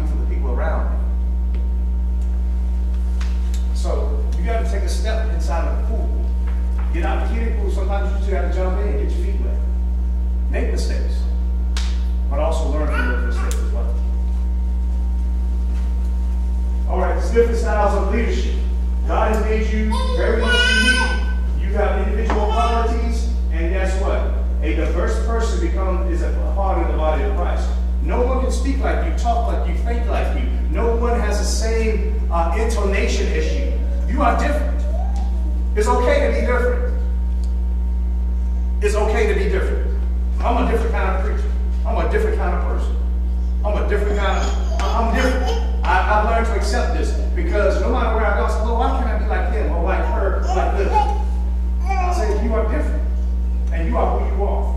So you got to be comfortable in your own skin, who God has made you to be. And once you're able to do that, then you can be an effective leader. And here it is. These are the different styles of leadership. Teaching, preaching, worshiping, pastoral care, service and charity and justice, organizing and leadership. These are just different styles of leadership inside the body of Christ. But then, as you continue on and develop yourself, you have a direct style of leadership. You have a coaching style of leadership, supportive style of leadership, and delegating style of leadership. You need a little bit of everything. Because here it says this style is useful when one outsources work to freelancers and contractors. When someone is so specific in what they do, sometimes you got to learn how to direct them on exactly what you need. Just like creating a flyer. If someone's gift is creating a flyer, I'm going to be very directive and tell them, oh, this, and this is how I want it. And guess what? They go ahead and do it. I don't need to coach them because they're very specific in what they do. Coaching, yes, I'm able to give you the vision and you're able to take it with you. But also support ideas and delegate. Delegate says that I trust you with this. And as a leader, it is very scary. It is very scary to trust somebody with something because you don't want to fail, but you put it in somebody else's hands. And you pray, Lord, I pray they don't mess this up. I pray they don't jack this up. Lord, I know they don't jack it up, but Lord, don't let them jack it up too much. It'll be on repair. Yes, it is hard for a leader. I'm telling you right, it is hard. But you guess what? The more you give people stuff and you trust them, and you coach them, and you train them, the more stuff you can give over to them. I'm telling you, it's hard. It's hard delegating. I'm telling you, it's hard. You have to be accountable to When they mess up? Absolutely. Absolutely. One of the scariest things to be in the body of Christ as a pastor, I'll tell you right now, it is scary. Because you're trusting people to make sure that everything is all right. Especially in finances. That's how you end up micromanaging. First, to delegate something to, if they mess it up, all back on you as the leader. You know, I'm going to let that happen to me anymore. I'm going to be involved and say, you go, you're micromanaging me. Absolutely. Absolutely. But the thing about it is, you got to get over your trauma of being let down and not to portray your trauma on other people. Because you let me down one time, I got to give it back to you again so you can learn how to do it again and again and again. And you as a leader got to learn how to break your insecurity to know that it's a possibility they might let you down. And that's okay, because they're learning and learning. And one day, they won't let you down. They will surprise you. Yes, sir.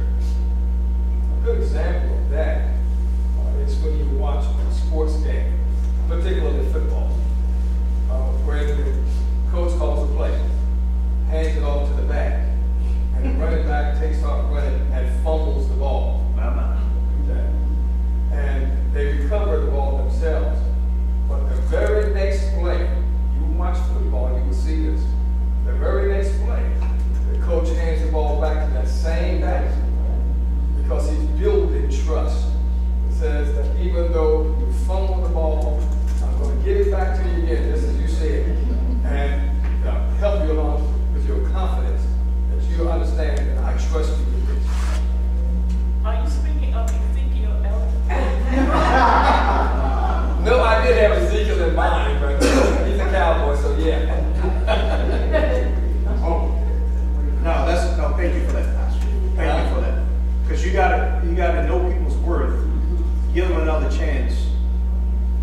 succeed. You have to give people a chance to succeed and not look at them as a failure.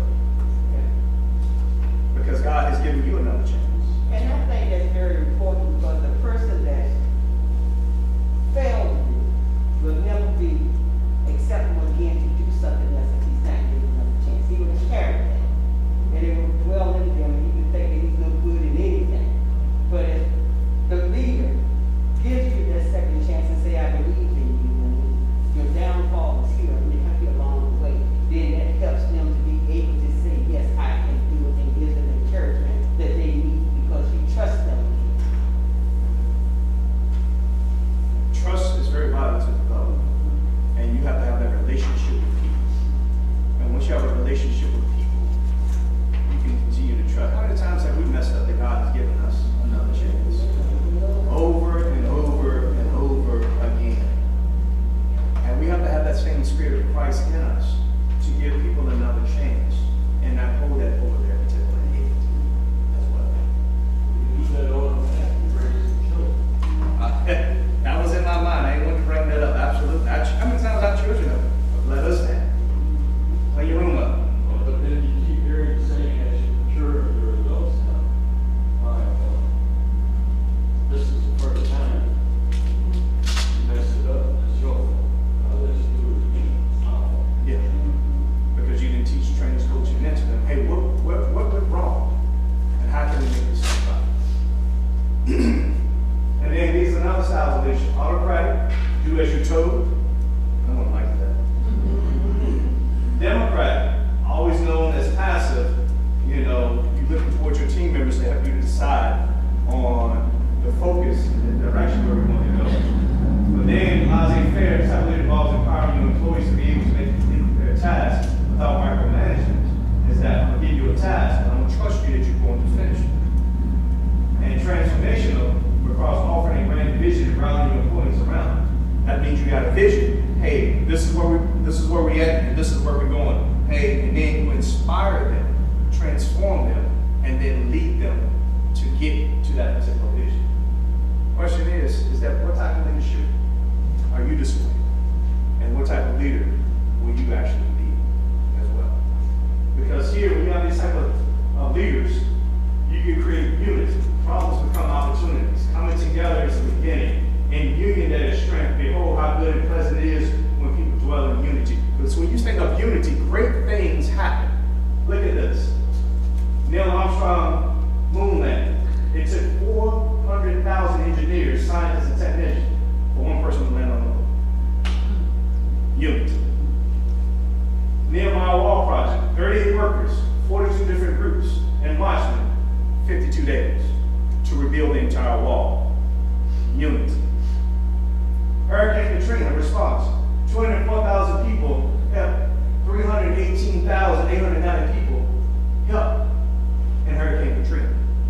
And majority of people able to survive and go through it. What I'm saying is that unity is key. And when we start working together, understanding one another, and giving people another chance to be successful, great things can happen in the body of Christ. The question is that what are we really doing in our ministries to help people be successful? And what great things can our ministry do, our church can do, our families can do, and people on our job? What can we do in order to have a great feed as well? But one of the key things is communication. I do want to show you this, and then I will let you all.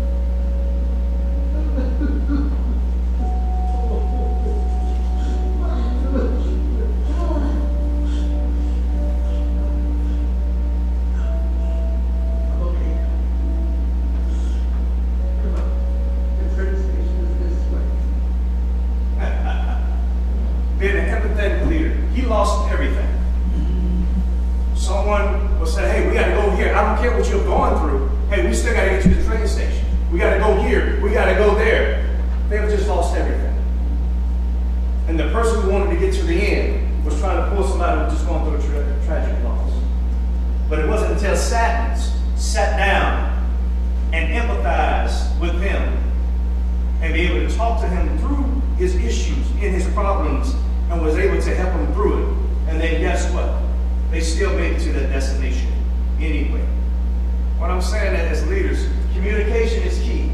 Sometimes we go through it and says, I thought you knew what I was working on. I did not know you needed to know, or you should have told me. Those things there, how you communicate, what you say, and how you talk to other people, that is always a misstep in communication. But the real leader is able to empathize with every last one of their particular members, whatever their leaders, or who they're leading, to ensure that whatever they're going through, someone hears them. Because the basic human need is for all of us to feel heard, so to feel loved, and to feel respect. That is a basic human need. And as leaders, those are some of the key things that we need to do. There we go. All right. Pastor, I'm at my time, Pastor. I'm at my time. So I know there's one other key thing that I wanted to do, but I want to be respectful of the time. So if you give me a liberty for 10 minutes, I'll be gone in 10 minutes. But You got liberty, bro. All right, good to go. So I'm going to give you a nugget drop. Be prophetic. Prophetic means you need to cast a vision. Be transparent, meaning that you have to tell people what's going on in the ministry all the time. Be bold as Pharaoh. Know when to seek out. Inspect what you expect. Don't gossip. Be a confidant. If someone tells you some secret about themselves or what they're going through, that is not for public display at all. Be focused. Too many irons in the fire and nothing gets done. Focus on what needs to be focused. Address immediate issues. If somebody did something wrong or says something wrong, address it right then and there. Do not allow stuff to linger for years, for weeks, for days. Address it. Be yourself. Matter of fact, people say, I am who I am. Guess what? No. Be who God transformed you to be. That's the person that you need to be. Not terse, not tense, not someone who's always brash, as I would say. Be diverse and talk with other leaders. Talk with one another. What are you going through? Have a routine. Devotional, workout. Also, seek alternate opinions. Don't be afraid of people who disagree with you. Don't be afraid of people who disagree with you. You want alternate opinions so you can be strong. Respect authority and chain of command. If the leader says we're going this way, this is the way we're going. Also, in meetings, bring something to the table and describe the problem and come with a solution and seek input. So, if there's a problem on the table, bring at least one solution. Don't bring up problems and no solution. I'm going to tell you right now, I cannot stand my Marines who do that. Like, sir, we got this, and this. What's your solution? I didn't think about it. No.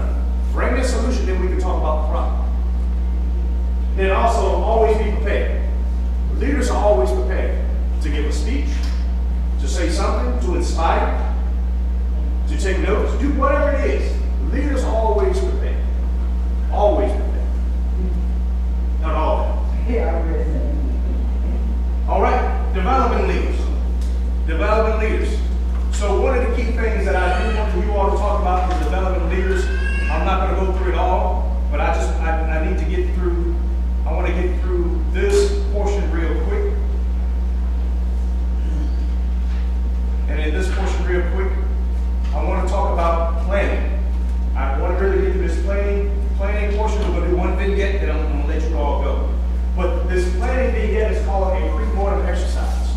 So whenever you start planning an event, whenever you start planning a ministry event, whatever you all want to do, what I'm going to suggest that you all do is a pre-mortem exercise. You're at a postmortem, right? What is postmortem? After something is dead, they put a wire in you trying to figure out the cause of death. What I'm suggesting to you all is to do what is called a pre-mortem. A pre-mortem. You got 6 minutes. You're all right. You're all right. No problem.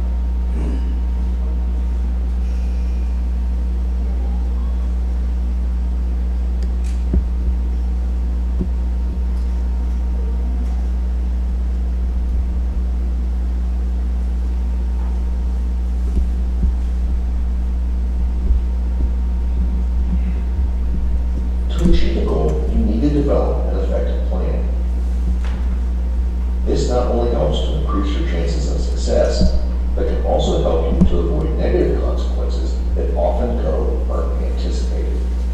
In situations or professions that are risky or high stakes, this can be vital. Given how important a plan can be for success, I want to cover 3 things. 1, overconfidence and how it can negatively impact your plan. 2, I'm going to provide you with a cognitive tool that you can use to address overconfidence. And then 3, we will go through a quick example so that you can learn how to use the tool. Defined, overconfidence is an inflated or unwarranted belief that your plan will be successful. In considering this definition, we can point to scientific research on concepts such as blind-side bias, attribution error, optimism bias, and the planning fallacy, among others. In each case, some degree of overconfidence leads to errors in judgment. To try and correct for overconfidence, there are a number of different tools available. These include things such as playing devil's advocate, red teams, or using a pros and cons list. But today, I want to introduce you to a tool that has a proven track record of success, the pre-mortem. The pre-mortem is a cognitive tool developed by research psychologist Dr. Gary Klein. A good way to think about a pre-mortem is being the counter opposite of a post-mortem. Whereas a post-mortem is conducted after death, a pre-mortem is conducted while the patient is still alive. Besides being an easy tool to use, there's evidence that shows that a pre-mortem is more effective than other methods. In a study published in 2010, the pre-mortem was compared to 4 alternatives. Using 178 participants split into 5 groups, the pre-mortem significantly outperformed other conditions, successfully reducing unwarranted confidence. Using a pre-mortem is a 5-step process. In step 1, people are provided a copy of the plan. Once familiar with the plan, a meeting is then held as you move to step 2. In the second step, the leader does a quick recap of the plan and then declares that the plan has failed. This is important. Imagining failure promotes a mental shift that targets overconfidence. With the plan declared a failure, each person then takes 2 minutes to write down reasons the plan failed. In step 3, the leader starts by announcing 1 reason for failure. You then go around the table with each person providing a single reason. The cycle continues until all failures have been uncovered. In step 4, each person then takes 2 minutes to write down potential fixes. Like in the 3rd step, the leader presents a fix and then goes around the room until all ideas are on the table. Last, in step 5, having identified failures and fixes, the leader takes all of the feedback and revises the plan. Let's give it a quick try. In step 1, I present you with the following. You are going on a camping trip with several members of a local wilderness club. The main goal is to hike to the top of the scenic outcrop, reaching the top by sunrise on Sunday. Arriving Friday afternoon, we will hike in and sleep at the first campsite. On Saturday, we will spend the day hiking to the second campsite. Early Sunday, around 4 a.m., we will begin the last leg of our adventure. This will get us to the top half an hour before the sun comes up. In step 2, we hold a short meeting before the trip. I recap the plan and then inform you that it is Sunday morning and we have failed. We did not reach the top by sunrise. Why? If you can think of a reason, leave it in the comments and see what others came up with as well. On to step 3. It's time to share and consolidate our ideas. Given that it is my plan, I'll start. I announce that we fail because we lose cell service, we lose GPS, and become lost. I then turn to Bob, a fellow club member. He offers that we don't make it to the top because at 4 a.m. we are not prepared for the last leg. It is still dark outside as we try to pack up and we become delayed. What's the reason you came up with? Now it's time to address the failures as we move to step 4. After giving everyone 2 minutes to work independently, we once again go around the table. My failure, becoming lost, can be reduced by taking a compass and a map with us. With Bob's failure, we can establish a buddy system paired up to make sure that everyone is awake by 4 a.m. And we can make sure that we each bring a flashlight. What are some additional ways that we might fix these failures? What about a fix for the failure you came up with? Leave any ideas you might have in the comments, but keep in mind, the main purpose of the pre-mortem is to help reduce overconfidence, not necessarily to have a fix for every potential issue. Now, in the final step, step 5, we will use the insights gained in the previous steps to revise or modify our plan. Keeping our example in mind, I'm now going to share a few common mistakes people make when using a pre-mortem. 1. Instead of declaring that the plan has failed, asking what might go wrong. This is not the same thing. What might go wrong does not trigger the same mental shift required to explore failure. 2. No sense of urgency.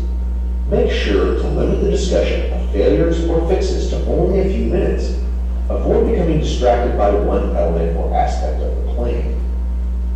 3. Asking for volunteers.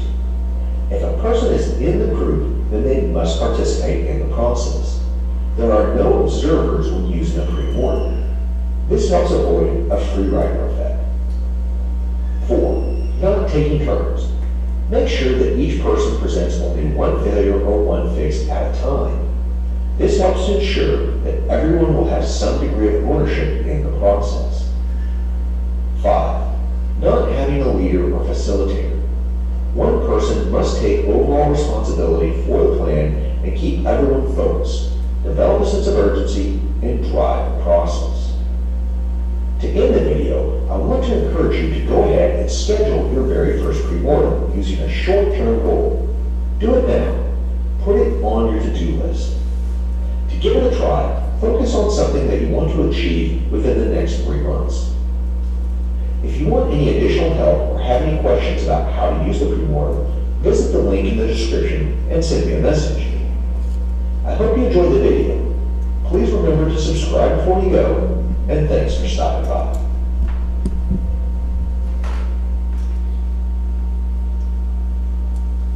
All right. Vignette number 1. You and your family plan on taking a trip to the Bahamas. You'll spend 7 days and 6 nights at the Settlers Resort. Come on, man, all inclusive. No. But here it is. You and your family did not make it to the Bahamas. Why? One at a time. Huh? Poor planning? Everybody didn't get their passports? Didn't budget? No passports? No reservation? Second that? Didn't check the weather? Missed the flight. Emergency. All right. Real quick. Now, we talked about passports. What are some suggested fixes for getting passports? Huh? Plan for them early, so that means I have to expedite my passports. Okay, what else? Someone said something else that was probably. Yeah, outside of your budget, so what are some of your fixes to that?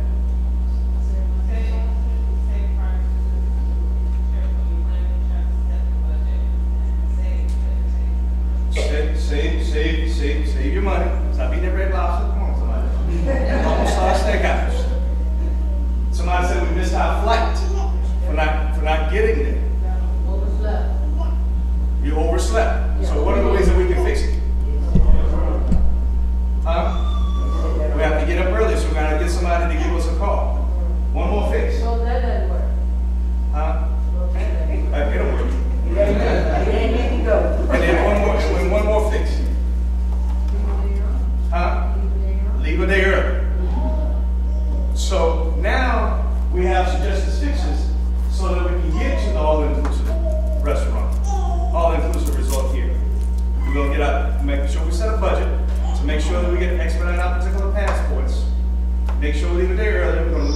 somebody is going to get us up and don't oversleep. All right, bro, wait. All right, event number 2. The church is planning an outreach event, and they have contacted 12 vendors to provide essential services, resources, and products. The community has been notified and has been marketed on the radio for weeks. Only 2 vendors showed up. Why did it fail?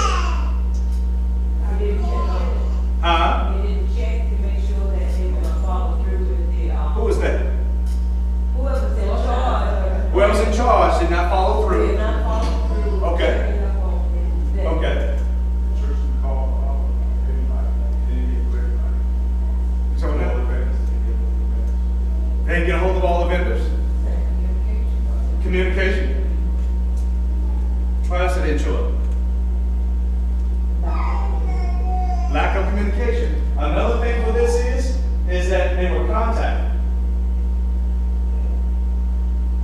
That's like me just calling in contact. So I didn't get assurance whether they were going to show up or not. I didn't get that. Getting confirmation. Maybe they were supposed to get paid and somebody didn't pay them. So one of the fixes to that is get a contract, get confirmation, send them a confirmation letter that they're going to show up. What else? Pay them. And what else? Get a response back from the letter that you sent. Get a response back from the letter that we sent. Absolutely. Absolutely. And then finally, the church is planning a cancer awareness event. Many speakers and survivors will be present. Wavy TV 10 will be on site covering the event with a guest appearance from Senator Louise Lucas.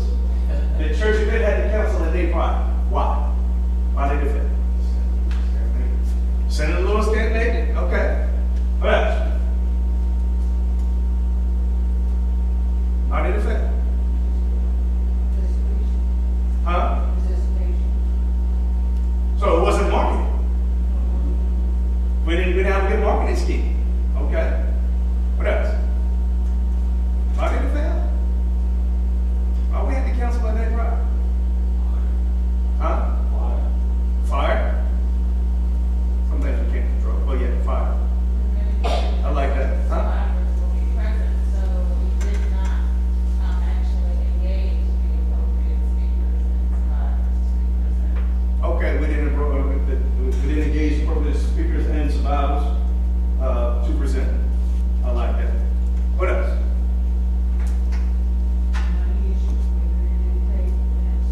Money issue. Let's hit a little bit closer to home. We didn't have enough church volunteers. To have to cancel the day. But then what I suggested fixes? Confirmation.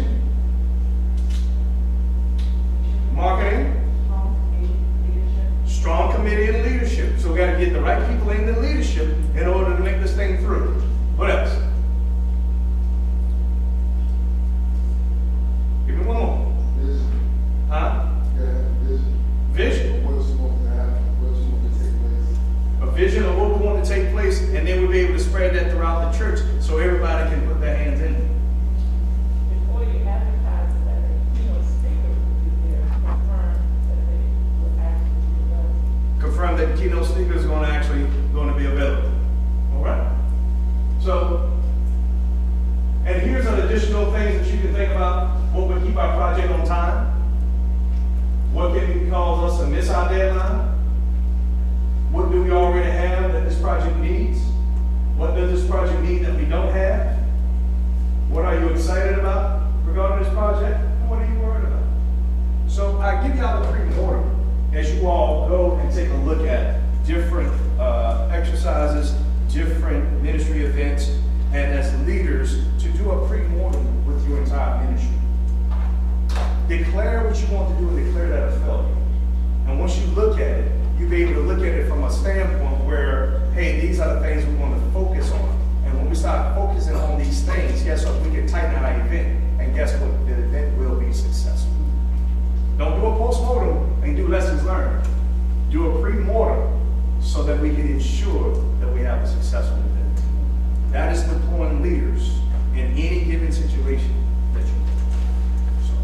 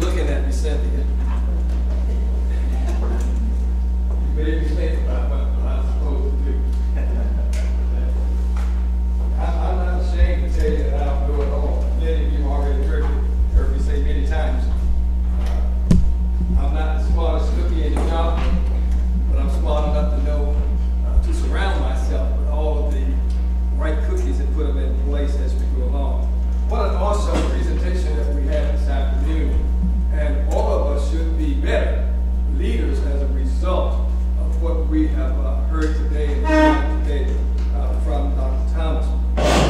We are very appreciative and thankful and grateful unto him for allowing us to share and hear what God has placed on his heart for us to glean from this. Can everybody hear me? Yes, sir. Glean from this today. I guess I'm going to do what I should do, and that is put my glasses on. Okay. So many of you know, and I'm just going to cut to the chase right quick because I do have somewhere else to be.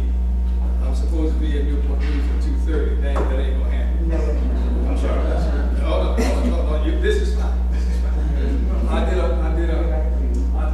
pre-mortem on that. and I've already got things in place, people in place, just in case I couldn't get it. So nonetheless. But Fourth Baptist Church has been given the opportunity to partner with the Portsmouth Health Department, and we've been granted a COVID-19 grant. And as we do that, then we will be provided adequate funds. I think the funds is in the amount of $30,000 totally, but we have to spend that in increments. Why am I saying that rather than approaching what Dr. Thomas said? We're going to come back to that. But I need you as leaders of the church, leaders in ministry, to think ahead about things that we can accomplish, events and things of that nature here at the church, so that we can include this in your activities. In other words, if you can have an activity and we can wrap it around COVID-19, understanding it, bringing in individuals to speak about it, then we don't have to use our money.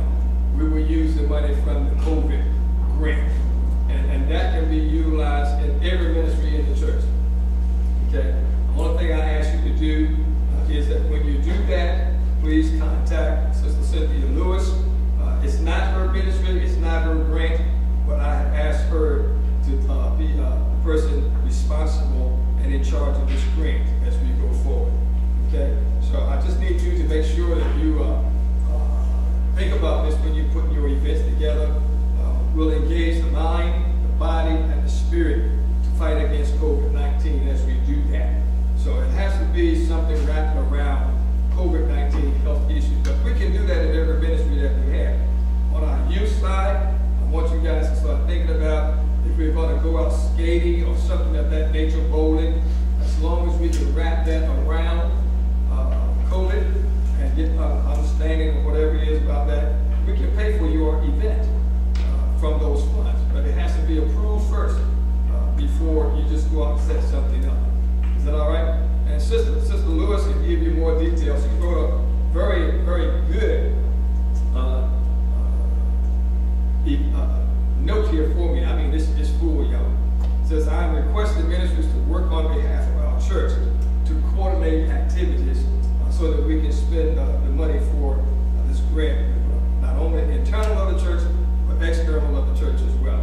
Now, I'm talking right now to Reverend Williams from Olive Branch, okay, who is the president of Portsmouth Volunteers for the Homeless, and that's a good event, or a good place where we can also work.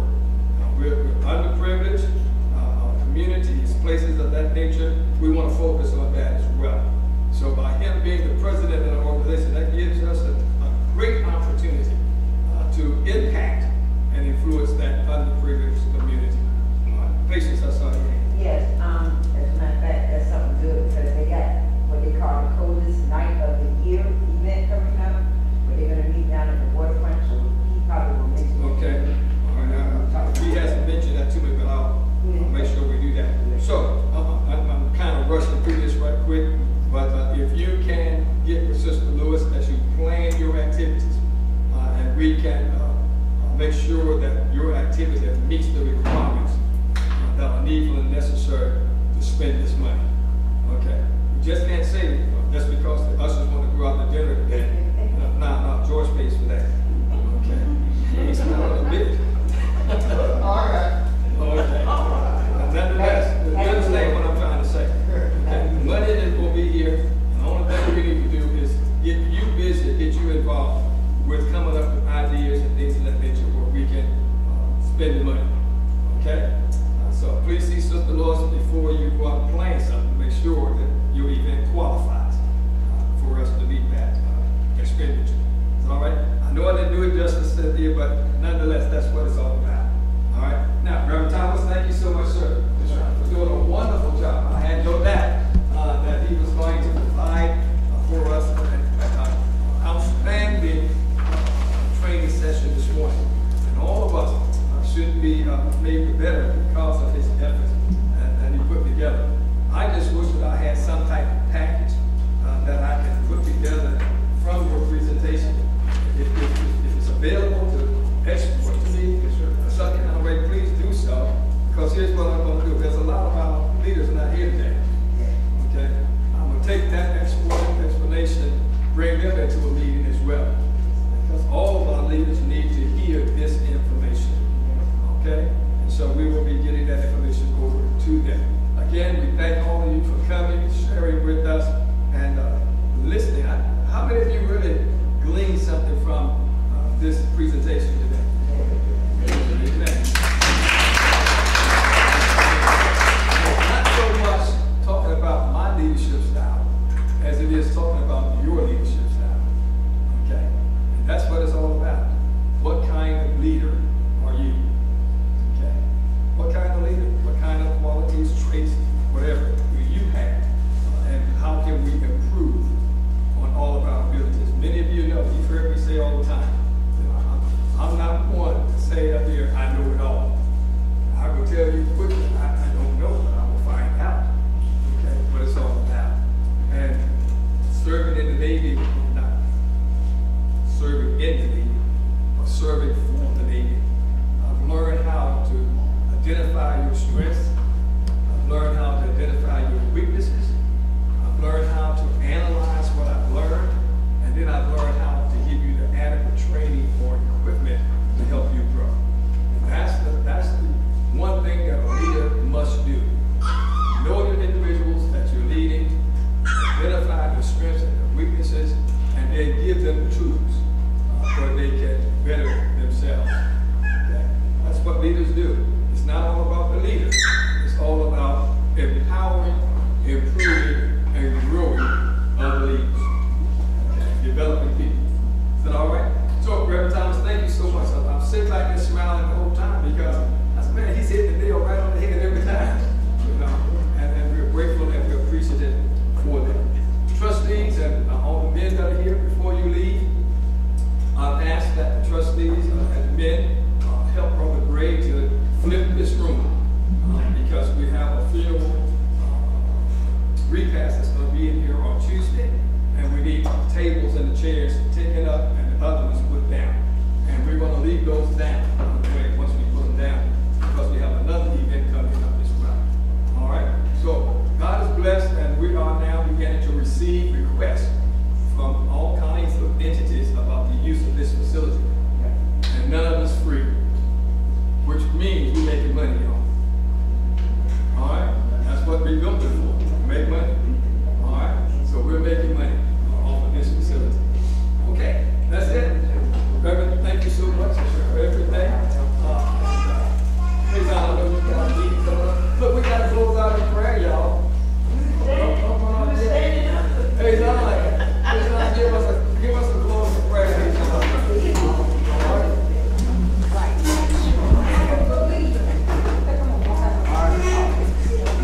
All heads bowed. Thank you. God, Father, we thank you for this event, oh Lord. We thank you for the Reverend Thomas to come in and give us a lesson, oh God, that was heavy on his heart and things that we might have knew some of it, but just needed to be reminded, oh God.